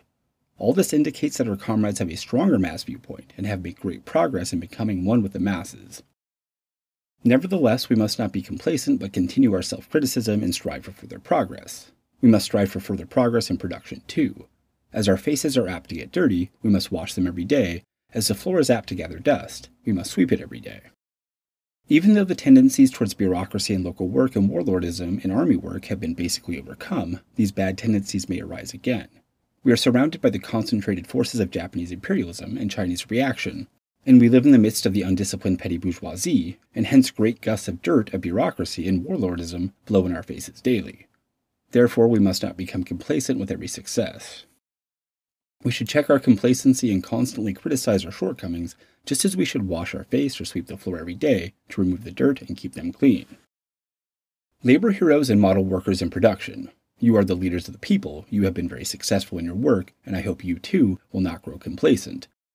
I hope that when you get back to the counties and the sub-regions of Guangdong, Guangdong, Shanbaian, Suide, and Yan'an, when you get back to your own organizations, school, army units, or factories, you will lead the people, lead the masses, and work still better, and first of all get the masses organized on a voluntary basis into cooperatives, get them better organized and in even greater numbers. I hope that, when you go back, you will do this work and propagate it, so that by next year's Conference of Labor Heroes, we shall have achieved still greater results. Combat bureaucracy, commandism, and violations of the law and of discipline. January 5th, 1953. Footnote: Inter-party directive drafted for the Central Committee of the Chinese Communist Party. End footnote. The task of combating bureaucracy, commandism, and violations of law and of discipline should arouse the attention of our leading bodies at all levels. In the movement against the three evils, our party has basically solved the two problems of corruption and waste among many of our cadres at four levels: the central, the greater administrative area, the provincial and municipal, and the prefectural. It has also basically overcome one kind of bureaucracy, namely that which alienates many leading cadres from those working under them. But the problem of the following kind of bureaucracy has not been basically solved in many areas, departments, and fields of work. Some leading cadres are ignorant of the people's hardships, of the conditions in subordinate units, only a short distance from their offices, and of the fact that among the cadres at the county, district, and township levels, there are many bad people guilty of commandism and violations of the law and of discipline. Or they may have some knowledge of such bad people and bad deeds, but turn a blind eye to them, feel no indignation, are not aware of the seriousness of the matter, and so take no positive measure to back up good people and punish the bad or to encourage good deeds and stop the bad ones.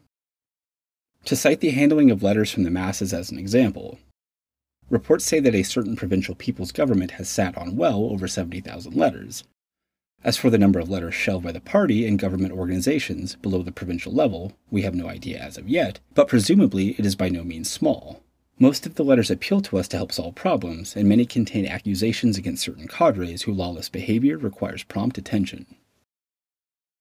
For our party and government, bureaucracy and commandism are a big problem, not only for today but for a long time to come.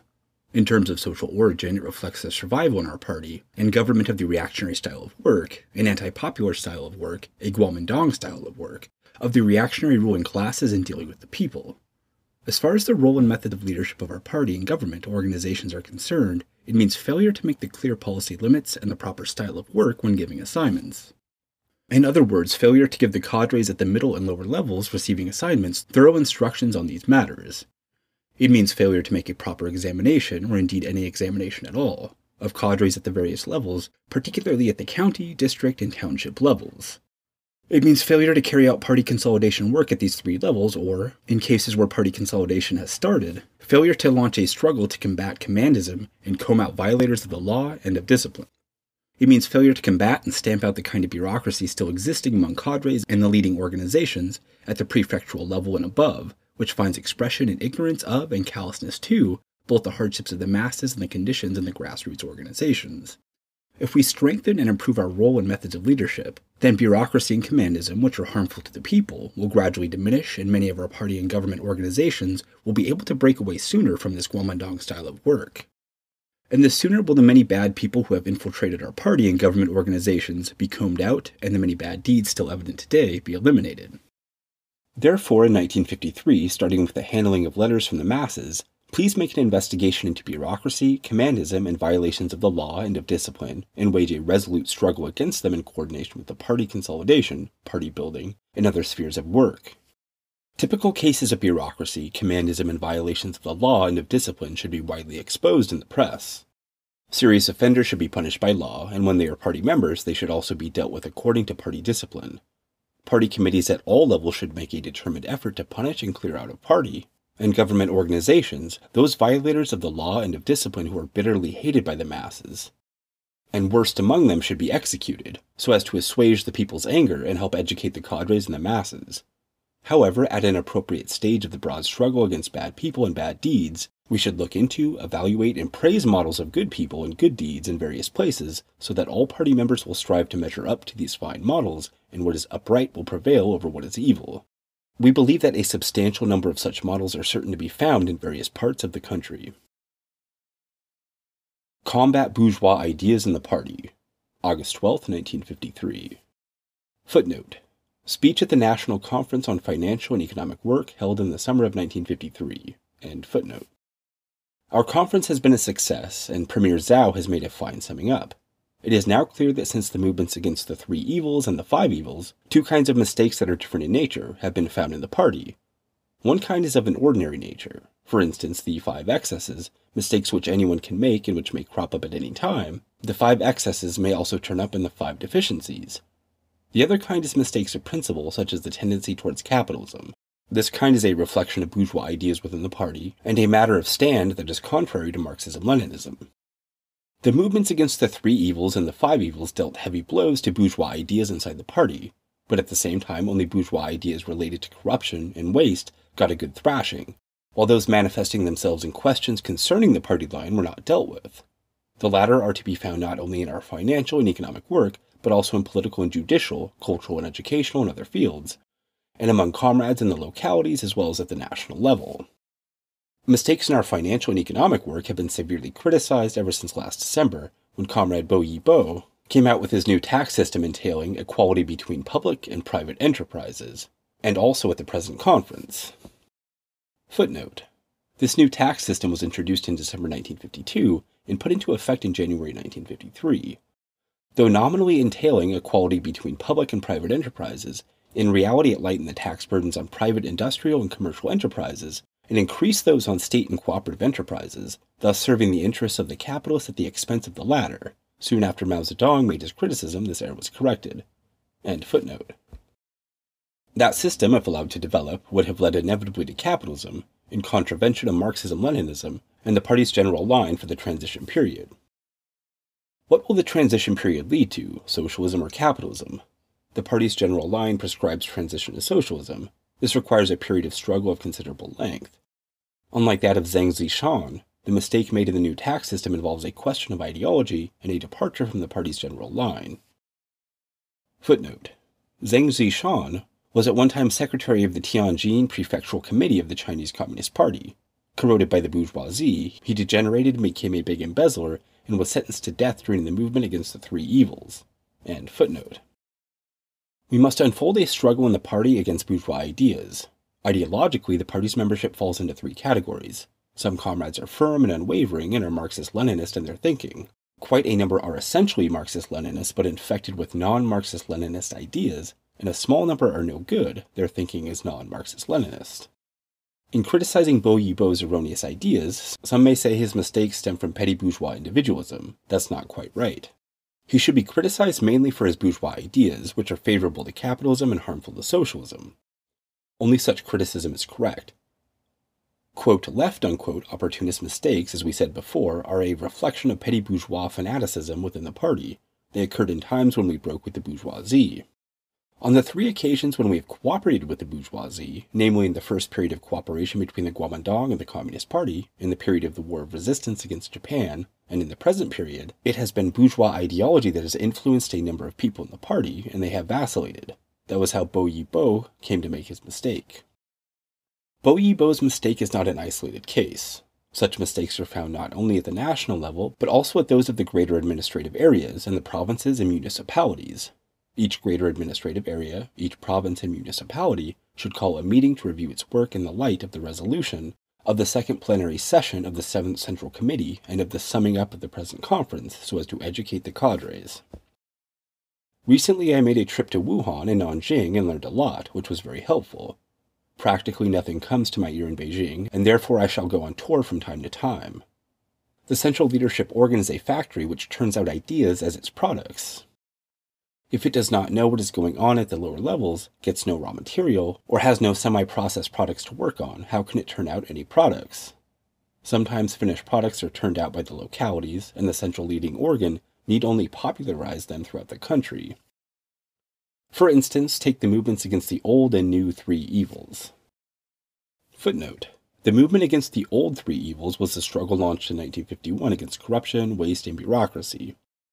The movement against the new three evils was the struggle launched in 1953 against bureaucracy, commandism, and violations of the law and of discipline. End footnote. Both were initiated in the localities. The departments under the central authorities issue directives arbitrarily. The products from these departments ought to be top grade, but actually they are inferior in quality, and there are large numbers of completely worthless rejects. Leading organs in the greater administrative areas and the provinces and municipalities are local factories for turning out ideas, and their products should be top grade too. Bourgeois' mistake is a manifestation of bourgeois ideas. It benefits capitalism and harms socialism and semi-socialism, and runs counter to the resolution of the second plenary session of the 7th Central Committee. On whom should we rely? On the working class or on the bourgeoisie? The resolution of the second plenary session of the 7th Central Committee made it clear long ago. We must wholeheartedly rely on the working class. The resolution also says that in the rehabilitation and development of production, the following must be the rule. The production of state industry comes first, that of private industry second, and handicraft production third. The emphasis is on industry, and first of all on heavy industry, which is owned by the state. Of the 5 sectors of our present-day economy, the state-owned economy is the leading sector. Capitalist industry and commerce must be gradually guided towards state capitalism. The resolution of the second plenary session says that the livelihood of the workers and of other working people is to improve on the basis of increased production. People with bourgeois ideas pay no attention to this point, and Bourgeois is typical in this respect. We must lay emphasis on the development of production, but consideration must be given to both the development of production and the improvement of the people's livelihood. Something must be done for their material well-being, but neither too much nor nothing at all. At present there are quite a few cadres who ignore the people's livelihood and couldn't care less about their sufferings. There was a regiment in Guizhou province which occupied large tracts of peasant farmland. That was a serious encroachment on the people's interests. It is wrong to ignore the people's livelihood, but the emphasis must be laid on production and construction. The question of utilizing, restricting, and transforming the capitalist sector of the economy was also made quite clear at the second plenary session. The resolution it adopted says that the private capitalist economy must not be allowed to expand uncurbed, but should be restricted from several directions. In the scope of its operations, by tax policy and by market prices and working conditions. The relationship of the socialist economy to the capitalist economy is that of the leader to the led. Restriction versus opposition to restriction is the main form of class struggle in the new democratic state. Now the new tax system talks about equality between public and private enterprises. That is at variance with the line which makes the state-owned economy the leading sector. As for the cooperative transformation of individual farming and handicrafts, the resolution of the second plenary session puts it clearly. Such cooperatives are collective economic organizations of the working people, based on private ownership and under the direction of the state power led by the proletariat. The fact that the Chinese people are culturally backward and have no tradition in organizing cooperatives makes it quite difficult for us to promote and develop the cooperative movement. But cooperatives can and must be organized, and they must be promoted and developed. If we had only a state-owned economy and had no cooperative economy, it would be impossible for us to lead the individual economy of the working people step by step towards collectivization, impossible to develop from the new democratic state to the socialist state of the future, and impossible to consolidate the leadership of the proletariat in the state power. This resolution was adopted in March 1949, but quite a few comrades have failed to take note of it, and what is no longer news strikes them as novel. In his article Strengthen the Party's Political Work in the Rural Areas, Bo Yibo said that the individual peasants' road to collectivization through mutual aid and cooperation is sheer fantasy because the present mutual aid teams, based as they are on the individual economy, cannot develop gradually into collective farms. Still less can such a road lead to the collectivization of agriculture as a whole. This runs counter to the party's resolution. There are now two united fronts, two alliances. One is the alliance of the working class and the peasants. This is the foundation. The other is the alliance of the working class and the national bourgeoisie. As the peasants are laborers and not exploiters, the alliance of the working class and the peasants is a long-term one. Nevertheless, there are contradictions between the working class and the peasants. We should guide the peasants step by step from individual ownership to collective ownership in accordance with the voluntary principle. In the future, there will also be contradictions between state ownership and collective ownership. These contradictions are all non-antagonistic. On the other hand, the contradictions between the working class and the bourgeoisie are antagonistic. The bourgeoisie is sure to corrode people and aim its sugar-coated bullets at them. Its sugar-coated bullets are of two kinds, material and spiritual. A spiritual one hit its target, Bo Yibo. He made this mistake because he succumbed to the influence of bourgeois ideas. The editorial preaching the new tax system was applauded by the bourgeoisie, and Bo Yibo was pleased. Before the new tax system was initiated, he solicited suggestions from the bourgeoisie and reached a gentleman's agreement with them, but he failed to report to the Central Committee. The Ministry of Commerce and the Federation of Supply and Marketing Cooperatives objected at the time, and the Ministry of Light Industry was dissatisfied too. Of the 1,100,000 cadres and employees working in the financial, economic, and trade fields, the overwhelming majority are good and only a small number are not. Those who are not fall into two categories: counter-revolutionaries, who should be weeded out, and revolutionaries, including party members and non-party personnel, who have made mistakes and who should therefore be remolded through criticism and education. To ensure the triumph of the cause of socialism, we must combat erroneous right opportunist tendencies, that is, bourgeois ideas, throughout the party, and first of all in the leading bodies of the party, government, army, and mass organizations at the national level, and at those of greater administrative areas in the provinces and municipalities. The greater administrative areas in the provinces and municipalities should call meetings in due time with the participation of secretaries and prefectural party committees and commissioners of prefectures, to unfold criticism and discussion and to clarify the question of the socialist road versus the capitalist road. Footnote: these commissioners were the administrative heads of the commissioner's office, which were agencies of the provincial and autonomous region people's councils and had jurisdiction over several counties. End footnote. To ensure the triumph of the cause of socialism, we must exercise collective leadership and oppose decentralism and subjectivism. At present, we must combat subjectivism, not only in the form of rash advance, but also in the form of conservatism. In the days of the new democratic revolution, both right and quote, left unquote, subjectivist mistakes occurred. Chen Duzhui and Zhang Gutao made right mistakes, and Wang Ming first left mistakes and then right ones. The rectification movement in Yunnan concentrated its efforts on combating dogmatism and imposed empiricism in passing.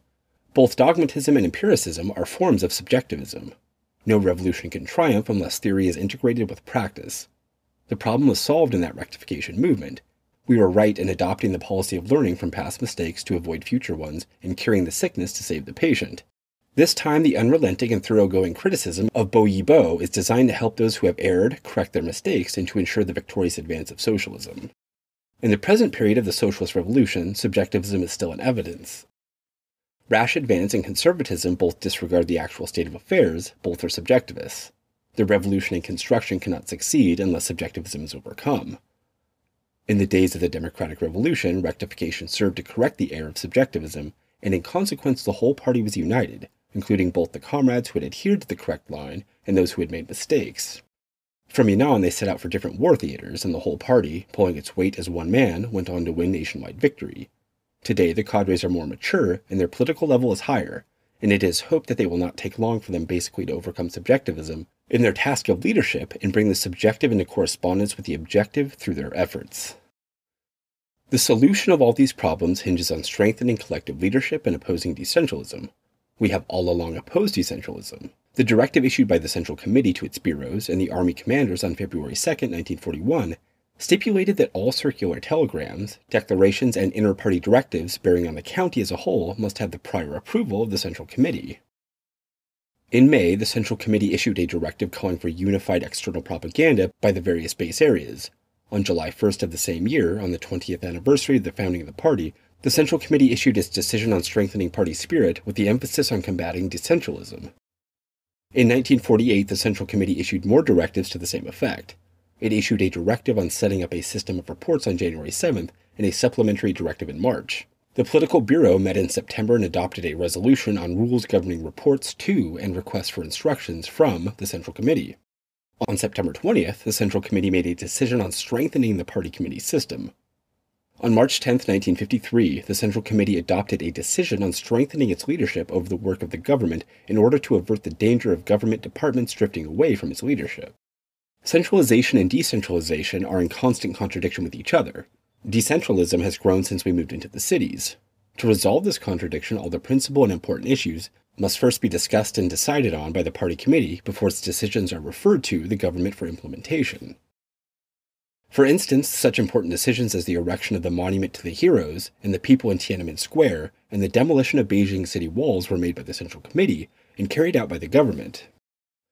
Matters of secondary importance can be left to the leading party groups and government departments. It just won't do for the Central Committee to monopolize everything. Combating decentralism will win maximum popular approval because most comrades in the party care about collective leadership. Party members fall into three categories in their attitude towards collective leadership. Those in the first category care about collective leadership. Those in the second do not care so much, maintaining that the party committees had better leave them alone, but they don't mind being supervised. Better leave me alone reveals a lack of party spirit, while don't mind being supervised shows some measure of party spirit.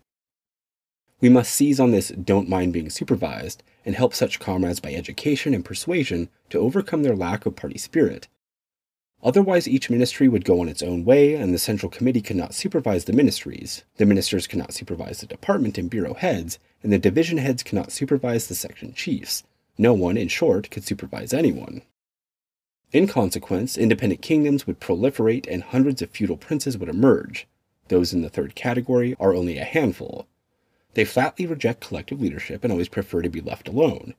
The decision on strengthening party spirit puts a stress on the strict observance of discipline under democratic centralism. In other words, the minority is subordinate to the majority, the individual to the organization, the lower level to the higher level, and the entire party to the Central Committee, a case of subordinating the majority to the minority, as the minority represents the majority.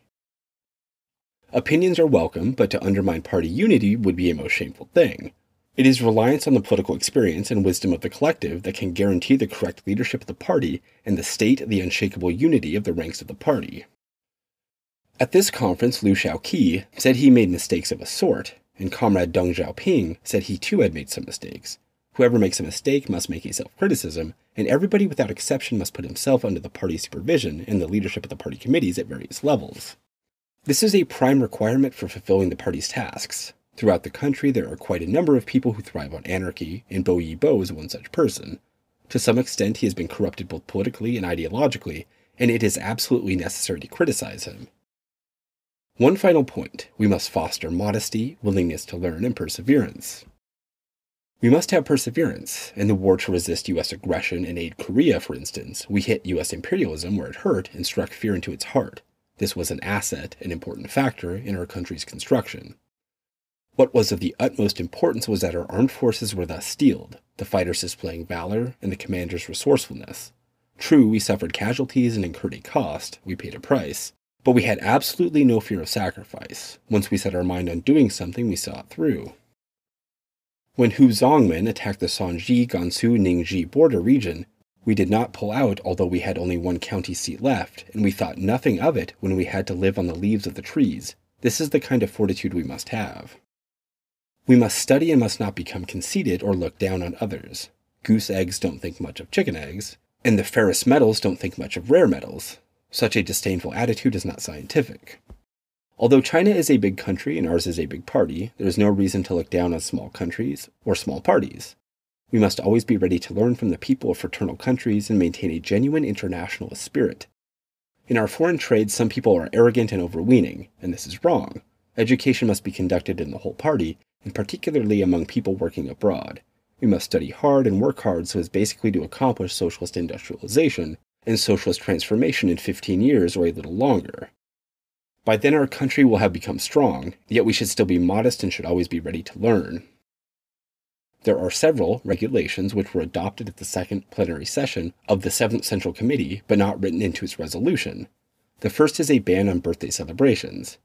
Birthday celebrations don't beget longevity. The important thing is to do our work well. The second is a ban on gifts, at least in the party. The third is to keep toast to a minimum. Toast may be allowed on certain occasions.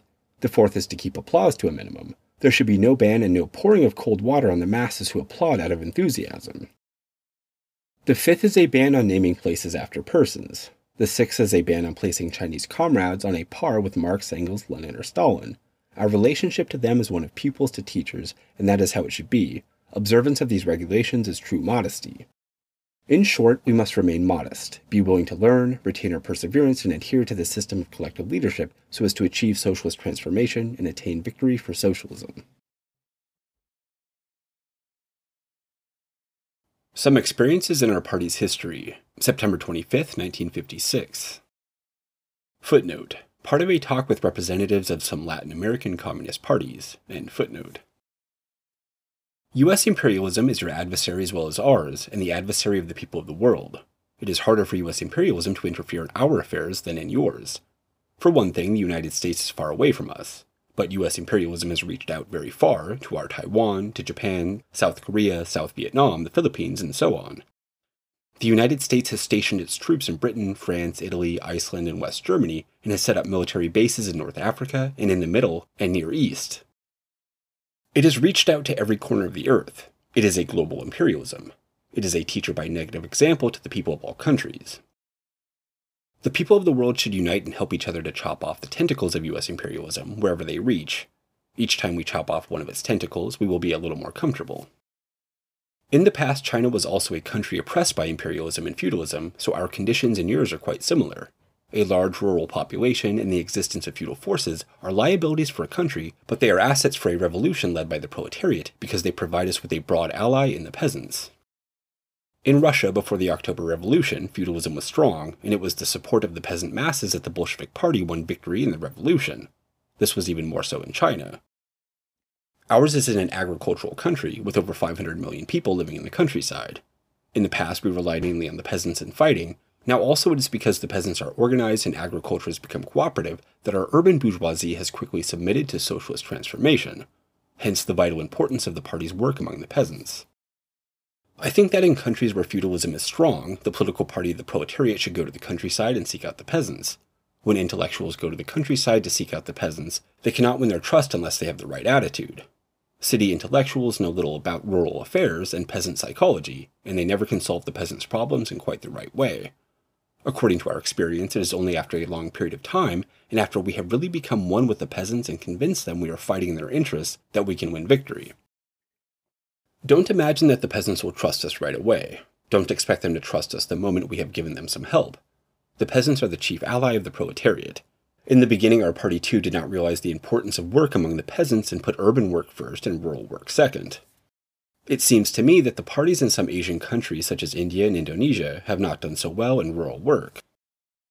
At first, our party wasn't successful in its work among the peasants. The intellectuals had a certain air about them, an intellectual air. Therefore, they were unwilling to go to the countryside, which they looked down upon. The peasants, for their part, looked askance at the intellectuals. Besides, our party had not yet found the way to understand the countryside. Later, when we went there again, we found the way, analyzed the various classes in the rural areas, and came to understand the peasants' revolutionary demands. During the first period, we didn't have clear ideas about the countryside. Under the right opportunist line of Chen Duzhui, the peasants, our chief ally, were abandoned. Many of our comrades looked on the countryside as a plain rather than a solid. That is to say, they did not know how to look at the countryside from the class viewpoint. It was only after they had some grasp of Marxism that they began to adopt the class viewpoint in looking at the countryside. The countryside turned out to be not a plain, but stratified into the rich and the poor and the very poor, into farm laborers, poor peasants, middle peasants, rich peasants, and landlords. During this period, I made a study of the countryside and open peasant movement institutes, which ran for several terms. Though I knew some Marxism, my understanding of the countryside was not deep. During the second period, we had to thank our good teacher, Chiang Kai-shek. He drove us to the countryside. This was a long period, a period of 10 years of civil war, in which we fought against him, and thus we were obliged to make a study of the countryside. In the first few years, our understanding of the countryside was still not too deep, but later it became better and deeper. During this period, the three left opportunist lines, which were represented successively by Ku Kuibai, Li Lasan, and Wang Ming, caused great losses to our party, and Wang Ming's quote, left-unquote opportunist line in particular brought about the collapse of most of our party's rural-based areas. Then came the third period, the period of the War of Resistance against Japan. When the Japanese imperialists invaded China, we stopped fighting the Guomindang and fought Japanese imperialism instead.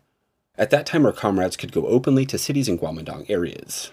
Wang Ming, who had previously made the mistake of pushing a left opportunist line, now made the mistake of pushing a right opportunist line. He had first carried out the ultra-left policy of the Communist International, and this time he carried out an ultra-right policy.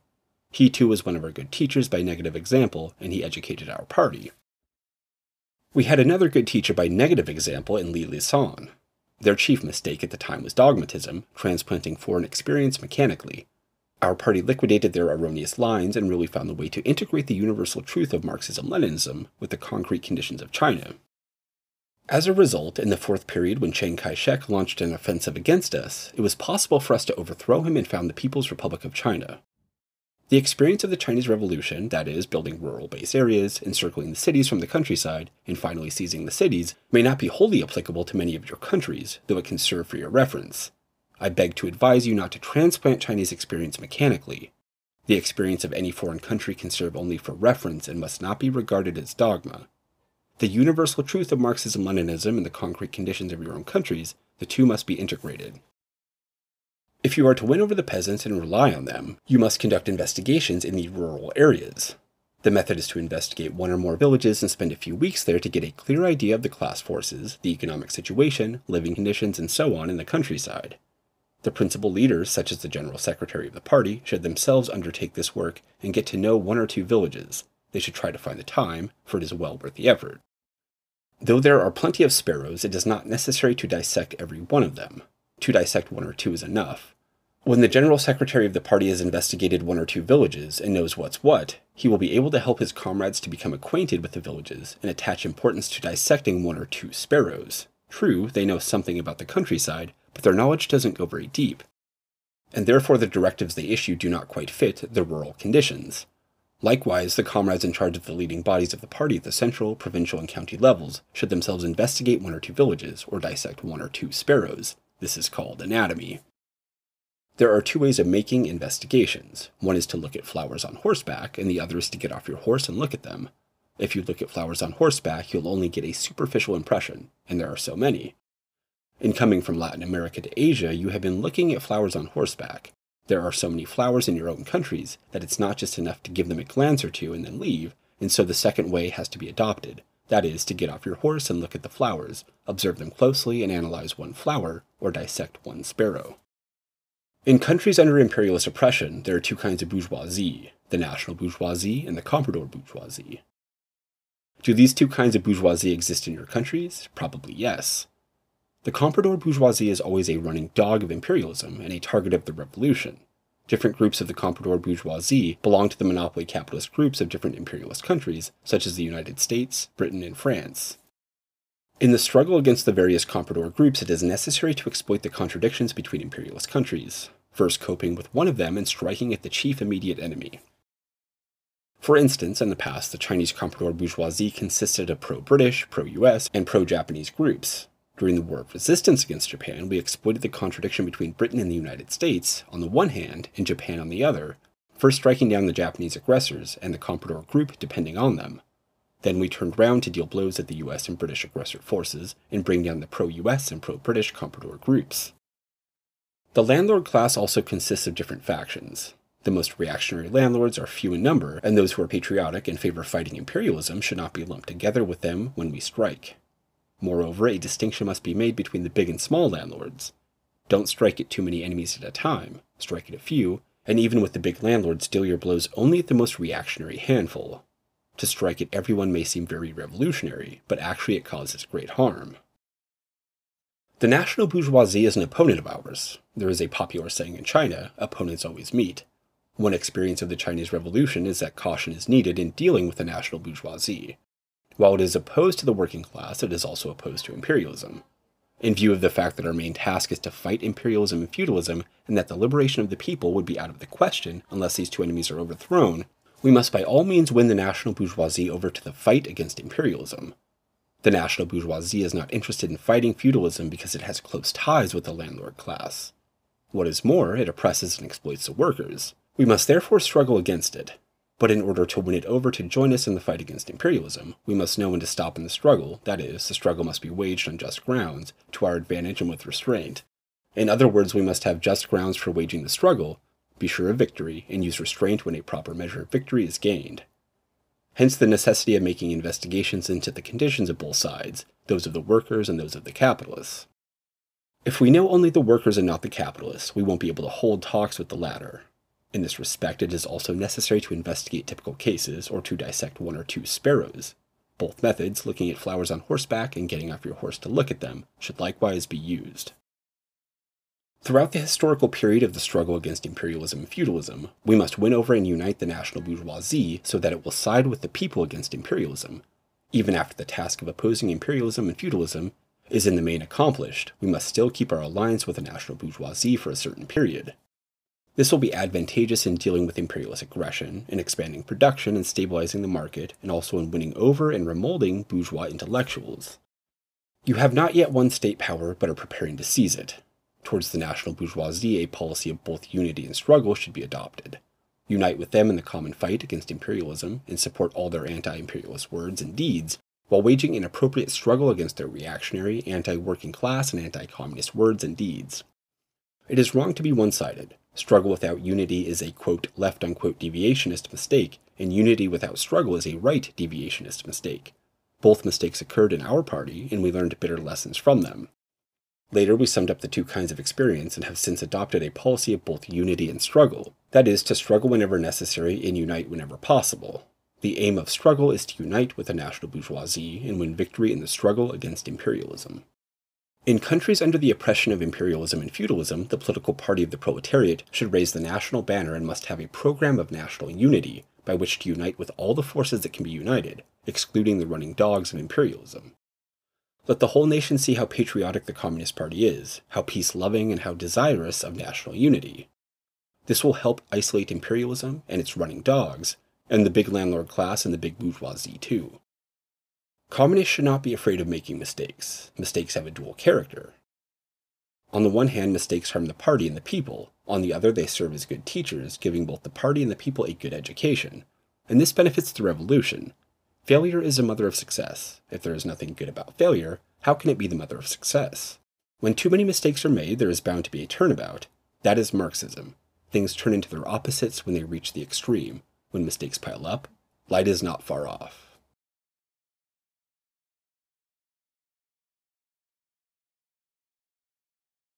A Dialectical Approach to Inter-Party Unity, November 18, 1957. Footnote. Excerpts from a speech at the Moscow meeting of representatives of the Communist and Workers' parties. End footnote. With regard to the question of unity, I'd like to say something about the approach. I think our attitude should be one of unity towards every comrade, no matter who, provided he is not a hostile element or a saboteur. We should adopt a dialectical, not a metaphysical approach towards him. What is meant by a dialectical approach?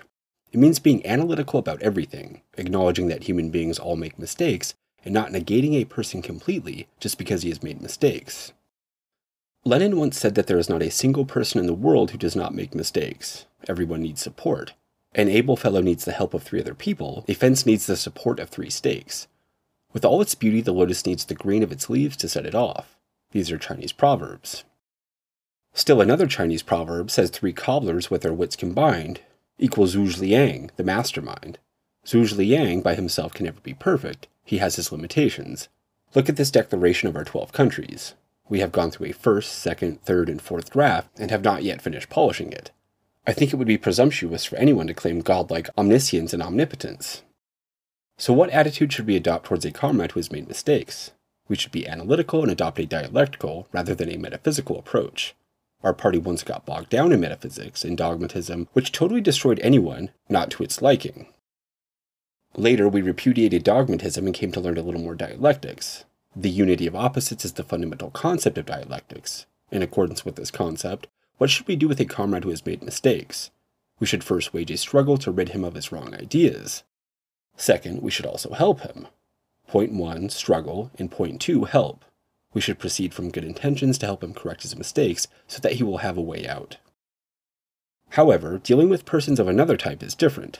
Towards a person like Trotsky and like Chen Duzhui, Zheng Gutao, and Gao Gang in China, it was impossible to adopt a helpful attitude, for they were incorrigible. And there were individuals like Hitler, Chiang Kai-shek, and the Tsar, who were likewise incorrigible, and had to be overthrown because we and they were absolutely exclusive of each other. In this sense, there is only one aspect to their nature, not two. In the final analysis, this is also true of the imperialist and capitalist systems, which are bound to be replaced in the end by the socialist system. The same applies to ideology. Idealism will be replaced by materialism, and theism by atheism. Here we are speaking of the strategic objective. But the case is different with tactical stages, where compromises may be made. Didn't we compromise with the Americans on the 38th parallel in Korea? Wasn't there a compromise with the French in Vietnam? At each tactical stage, it is necessary to be good at making compromises as well as at waging struggles.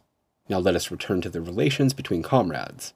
I would suggest that talks be held by comrades where there has been some misunderstanding between them. Some seem to think that, once in the Communist Party, people all become saints with no differences or misunderstandings, and that the party is not subject to analysis. That is to say, it is monolithic and uniform, hence there is no need for talks. It seems as if people have to be 100% Marxist once they are in the party.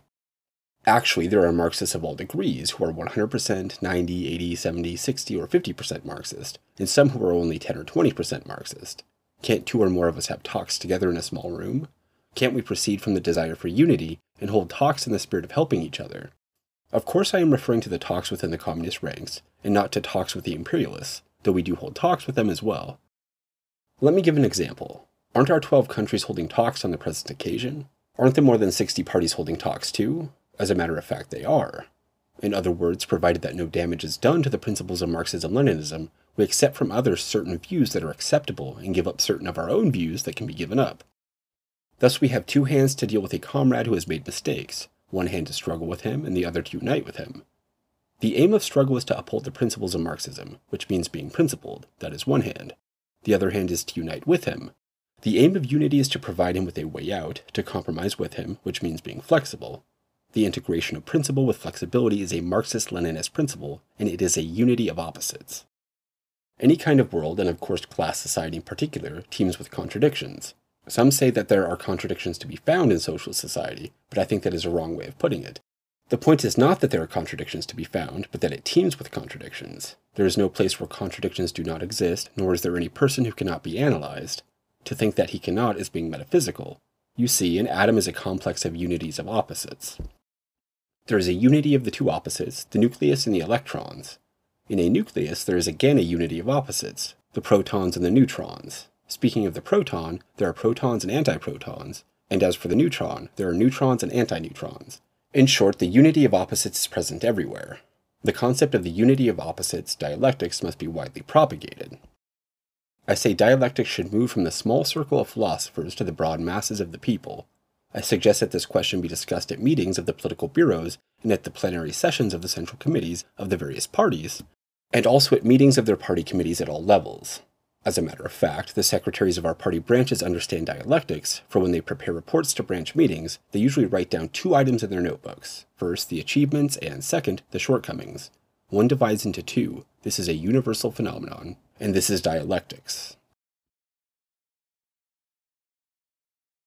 Oppose book worship, May 1930. 1. No investigation, no right to speak. Unless you have investigated a problem, you will be deprived of the right to speak on it. Isn't that too harsh? Not in the least. When you have not probed into a problem, into the present facts and its past history, and know nothing of its essentials, whatever you say about it will undoubtedly be nonsense. Talking nonsense solves no problems, as everyone knows, so why is it unjust to deprive you of the right to speak? Quite a few comrades always keep their eyes shut and talk nonsense, and for a communist this is disgraceful. How can a communist keep his eyes shut and talk nonsense? It won't do, it won't do. You must investigate, you must not talk nonsense. 2. To investigate a problem is to solve it. You can't solve a problem? Well, get down and investigate the present facts and its past history. When you have investigated the problem thoroughly, you will know how to solve it. Conclusions invariably come after investigation and not before. Only a blockhead cudgels his brains on his own or together with a group to find a solution or evolve an idea without making any investigation. It must be stressed that this cannot possibly lead to any effective solution or any good idea. In other words, he is bound to arrive at a wrong solution and a wrong idea. There are not a few comrades doing inspection work, as well as guerrilla leaders and cadres newly in office, who like to make political pronouncements the moment they arrive at a place, and who strut about criticizing this and condemning that when they have only seen the surface of things or minor details. Such purely subjective nonsensical talk is indeed detestable. These people are bound to make a mess of things, lose the confidence of the masses, and prove incapable of solving any problem at all. When they come across difficult problems, quite a number of people in leading positions simply heave a sigh without being able to solve them. They lose patience and ask to be transferred on the grounds that they have not the ability and cannot do the job. These are cowards' words. Just get moving on your two legs, go the rounds of every sector placed under your charge, and inquire into everything as Confucius did, and then you will be able to solve the problems, however little your ability, for although your head may be empty before you go outdoors, it will be empty no longer when you return, but will contain all sorts of material necessary for the solution of the problems, and that is how problems are solved. Must you go outdoors? Not necessarily. You can call a fact-finding meeting of people familiar with the situation in order to get at the source of what you call a difficult problem and come to know how it stands now, and then it will be easy to solve your difficult problem. Investigation may be likened to the long months of pregnancy and solving a problem to the day of birth. To investigate a problem is, indeed, to solve it. 3. Oppose book worship. Whatever is written in a book is right, such is still the mentality of culturally backward Chinese peasants. Strangely enough, within the Communist Party, there are also people who always say in a discussion, "Show me where it's written in the book." When we say that a directive of a higher organ of leadership is correct, it is not just because it comes from a higher organ of leadership, but because its contents conform with both the objective and subjective circumstances of the struggle and meet its requirements. It is quite wrong to take a formalistic attitude and blindly carry out directives without discussing and examining them in the light of actual conditions simply because they come from a higher organ. It is the mischief done by this formalism that explains why the line and tactics of the party do not take deeper root among the masses. To carry out a directive of a higher organ blindly, and seemingly without any disagreement, is not really to carry it out, but is the most artful way of opposing or sabotaging it. The method of studying these social sciences exclusively from books is likewise extremely dangerous and may even lead onto the road of counter-revolution. Clear proof of this is provided by the fact that whole batches of Chinese communists who confine themselves to books in their study of the social sciences have turned into counter-revolutionaries. When we say Marxism is correct, it is certainly not because Marx was a prophet, but because his theory has been proved correct in our practice and in our struggle. We need Marxism in our struggle. In our acceptance of his theory, no such formalization of mystical notion as that of prophecy ever enters our minds. Many who have read Marxist books have become renegades from the revolution, whereas illiterate workers often grasp Marxism very well. Of course, we should study Marxist books, but this study must be integrated with our country's actual conditions. We need books, but we must overcome book worship, which is divorced from the actual situation. How can we overcome book worship? The only way is to investigate the actual situation. 4. Without investigating the actual situation, there is bound to be an idealist appraisal of class forces and an idealist guidance in work, resulting either in opportunism or in putschism. Do you doubt this conclusion? Facts will force you to accept it. Just try and appraise the political situation or guide the struggle without making any investigation, and you will see whether or not such appraisal or guidance is groundless and idealist, and whether or not it will lead to opportunist or putschist errors. Certainly it will. This is not because of failure to make careful plans before taking action, but because of the failure to study the specific social situation carefully before making the plans, as often happens in our Red Army guerrilla units. Officers of the Li Kui type do not discriminate when they punish the men for offenses. Footnote: Li Kui was a hero in the well-known Chinese novel Water Margin, which describes the peasant war that occurred towards the end of the Northern Song dynasty, 960 through 1127. He was simple, outspoken, and very loyal to the revolutionary cause of the peasants, but crude and tactless. As a result, the offenders feel they have been unfairly treated, many disputes ensue, and the leaders lose all prestige. Does this not happen frequently in the Red Army? We must wipe out idealism and guard against all opportunist and putschist errors before we can succeed in winning over the masses and defeating the enemy. The only way to wipe out idealism is to make the effort and investigate the actual situation.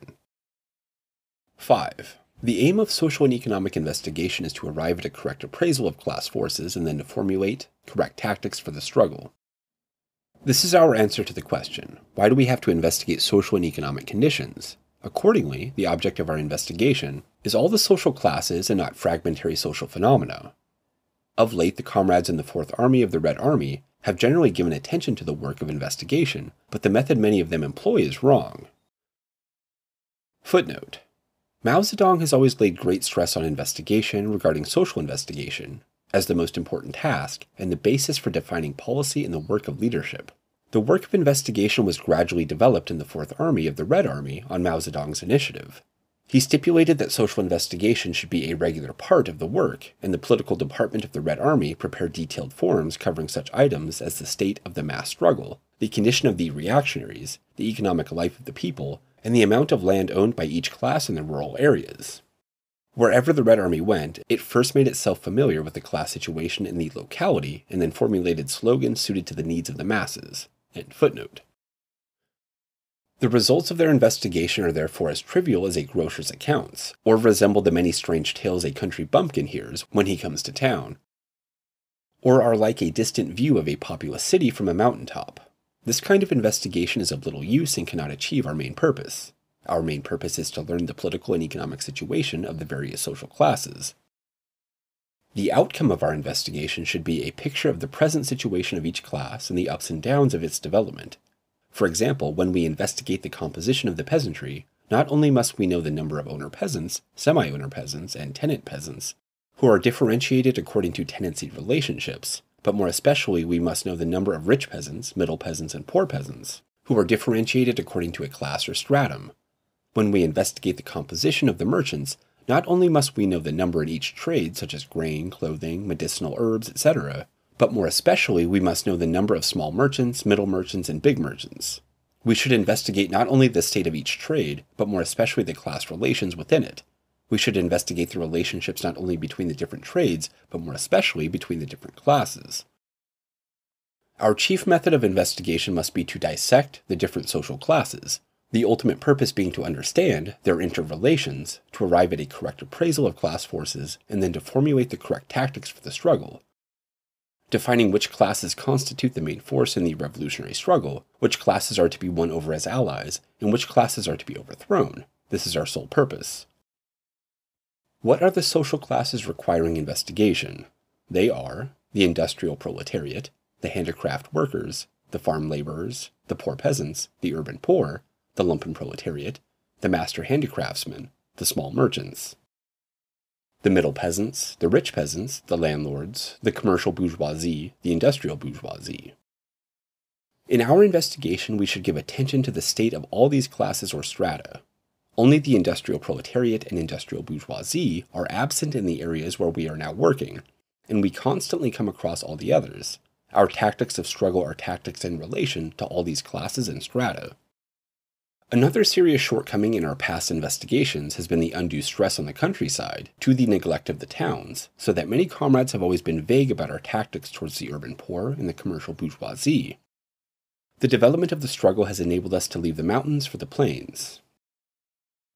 Footnote: here, the mountains are the Xinjiang mountain area along the borders of Jiangxi and Hunan provinces. The plains are those in southern Jiangxi and western Fujian. In January 1929, Mao Zedong led the main force of the Fourth Army of the Red Army down from the Xinjiang Mountains to southern Jiangxi and western Fujian in order to set up two large revolutionary base areas. End footnote. We have descended physically, but we are still up in the mountains mentally. We must understand the towns as well as the countryside, or we shall be unable to meet the needs of the revolutionary struggle. 6. Victory in China's revolutionary struggle will depend on the Chinese comrades' understanding of Chinese conditions. The aim of our struggle is to attain socialism via the stage of democracy. In this task, the first step is to complete the democratic revolution by winning the majority of the working class and arousing the peasant masses and the urban poor for the overthrow of the landlord class, imperialism, and the Kuomintang regime. The next step is to carry out the socialist revolution, which will follow on the development of this struggle. The fulfillment of this great revolutionary task is no simple or easy job, and will depend entirely on correct and firm tactics on the part of the proletarian party. If its tactics of struggle are wrong, or irresolute and wavering, the revolution will certainly suffer temporary defeat. It must be borne in mind that the bourgeois parties, too, constantly discuss their tactics of struggle. They are considering how to spread reformist influences among the working class so as to mislead it and turn it away from the Communist Party leadership, how to get the rich peasants to put down the uprisings of the poor peasants, and how to organize gangsters to suppress the revolutionary struggles. In a situation when the class struggle grows increasingly acute and is waged at close quarters, the proletariat has to depend for its victory entirely on the correct and firm tactics of the struggle of its own party, the Communist Party. A Communist Party's correct and unswerving tactics of struggle can in no circumstance be created by a few people sitting in an office. They emerge in the course of mass struggle, that is, through actual experience. Therefore, we must at all times study social conditions and make practical investigations. Those comrades who are inflexible, conservative, formalistic, and groundlessly optimistic think that the present tactics of struggle are perfect, that the book of documents of the party's 6th National Congress guarantees lasting victory, and that one can always be victorious merely by adhering to the established methods. These ideas are absolutely wrong and have nothing in common with the idea that communists should create favorable new situations through struggle. They represent a purely conservative line.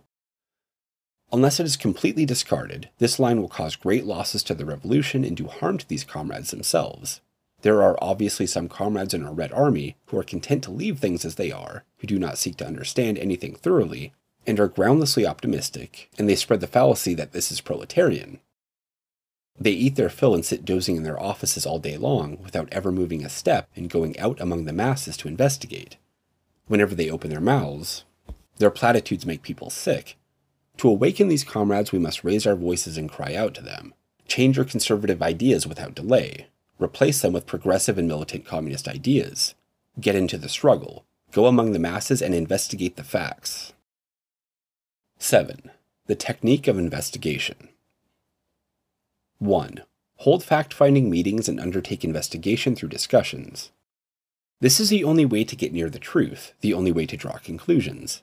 It is easy to commit mistakes if you do not hold fact-finding meetings for investigation through discussions, but simply rely on one individual relating his own experience.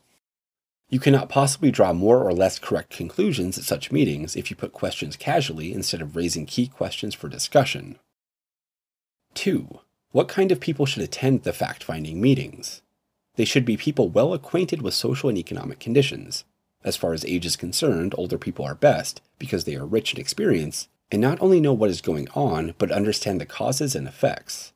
Young people with experience of struggle should also be included, because they have progressive ideas and sharp eyes. As far as occupation is concerned, there should be workers, peasants, merchants, intellectuals, and occasionally soldiers, and sometimes even vagrants. Naturally, when a particular subject is being looked into, those who have nothing to do with it need not be present. For example, workers, peasants, and students need not attend when commerce is the subject of investigation. 3. Which is better, a large fact-finding meeting or a small one? That depends on the investigator's ability to conduct a meeting. If he is good at it, a meeting of as many as a dozen or even 20 or more people can be called.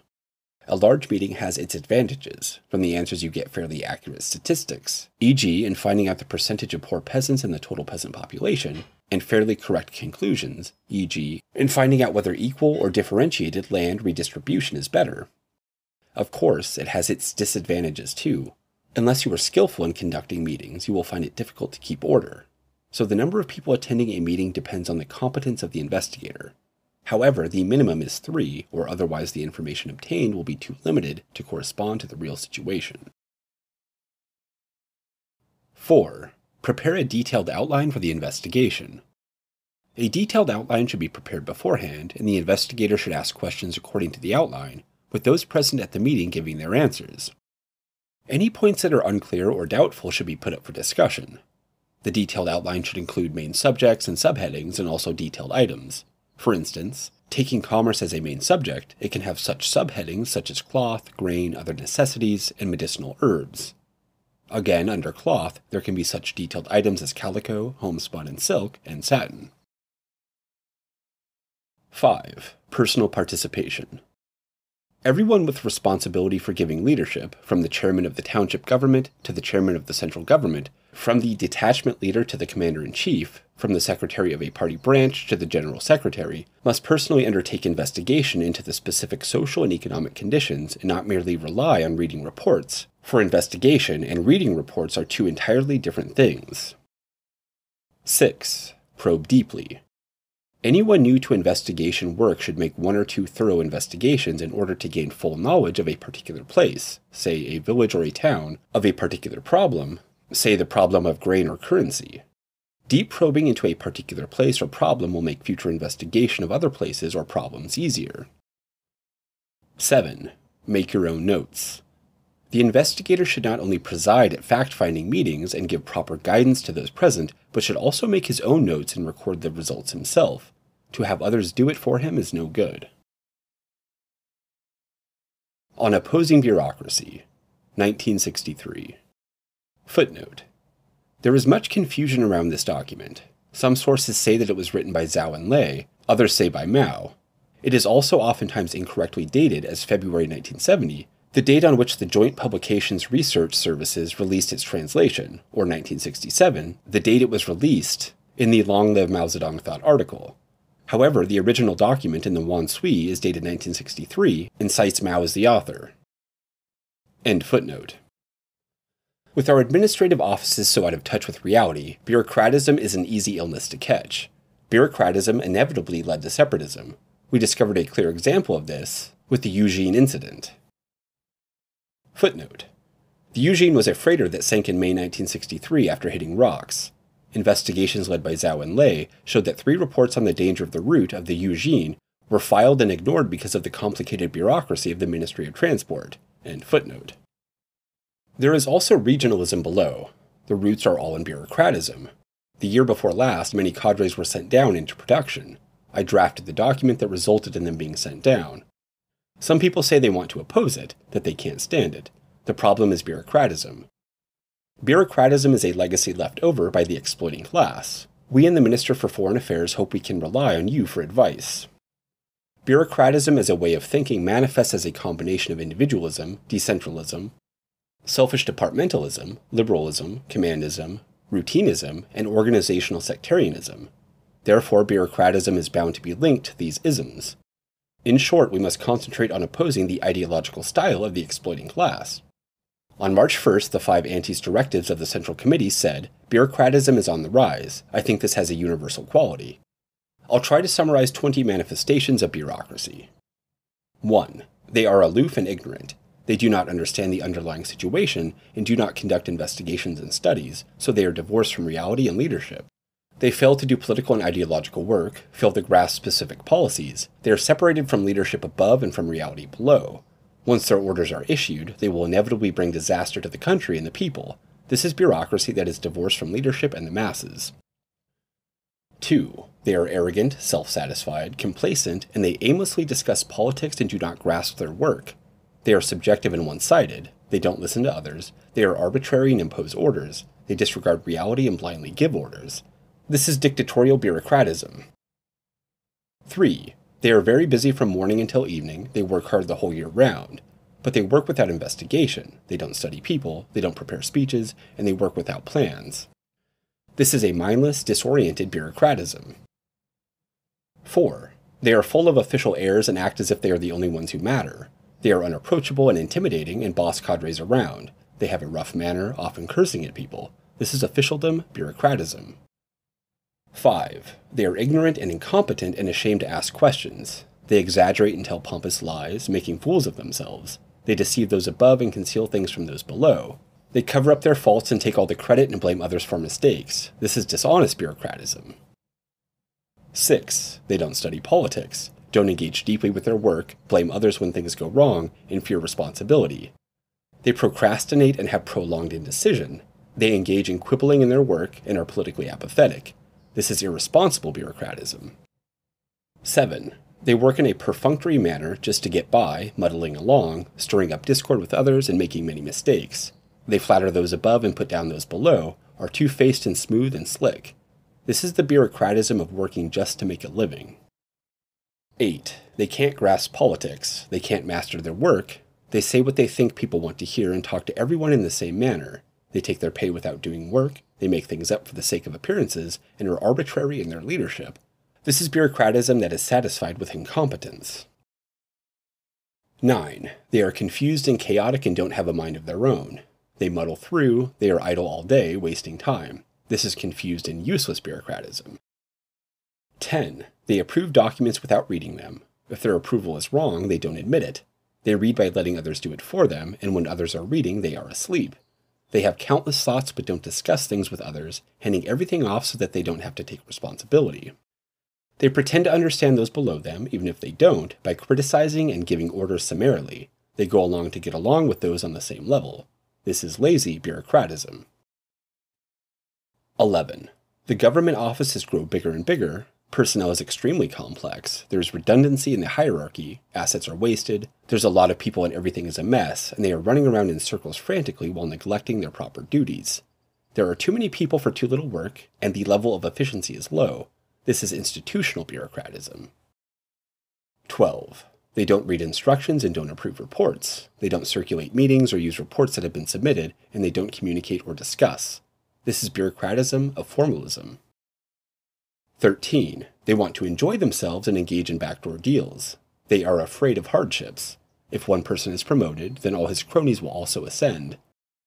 If one person is made an official, his whole family will enjoy the benefits. Internally and externally, everyone is treated to meals and given gifts. This is bureaucratism of special favors. 14. The bigger the official gets, the worse his temperament. The bigger his house, the better the furnishings, the higher his living requirements. The more supplies there are, the more the allocations and the lower the price. This is the bureaucratism of putting on official airs. 15. They are selfish, self-interested, self-serving. They act for their own benefit, knowingly breaking the law. They eat a lot and take a lot and don't give anything back. This is selfish, self-serving bureaucracy. 16. They compete for acclaim and power. Ingratiating themselves to the party, they haggle over every penny, find fault in all of the work. They fraternize with their comrades and are indifferent to the masses. This is the bureaucratism of power struggles. 17. These are leaders of many different minds who can't unite with each other. They have multiple political lines and their work is disorganized. The top and the bottom are divorced from each other, and they try to push each other out. There is no centralization, nor is there any democracy. This is disunited bureaucratism.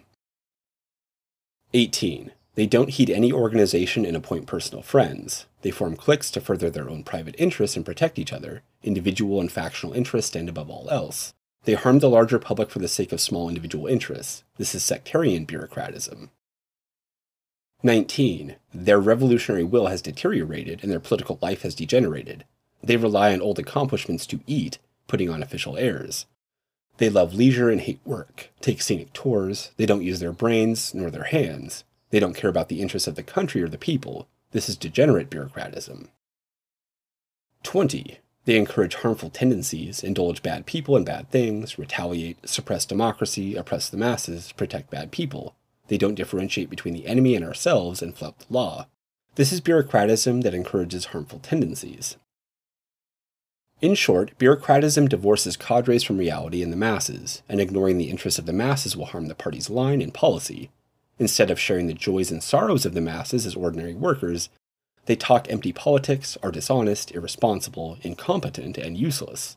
They immerse themselves in transactionalism, special favors, selfishness, disunity, and sectarianism, and finally end in degeneration. The ideological, social, and historical roots of bureaucratism are the ideological ways of the exploiting class, including bourgeois individualism and pragmatism, as well as feudal patriarchy. The four major families in the dream of the Red Chamber included 40 serf owners, 2/3 of whom were bureaucrats. The roots of class society are the new bourgeoisie, the old bourgeoisie, and urban and rural feudal forces. Internationally, we are surrounded by capitalism, and imperialism and revisionism are united. Historical roots. Our revolution smashed the old state apparatus and established a new state apparatus, but the old ruling forces, traditional influences, and the old personnel were retained. The policy was correct, but it brought side effects. In 1951, the focus of the three antis was against corruption. In 1957, the focus was against rightism. Last year, it was mainly criticizing decentralism, so bureaucratism has not been a focus in the past years. Now, the soil for breeding bureaucratism is fertile. which is also the soil for revisionism and dogmatism.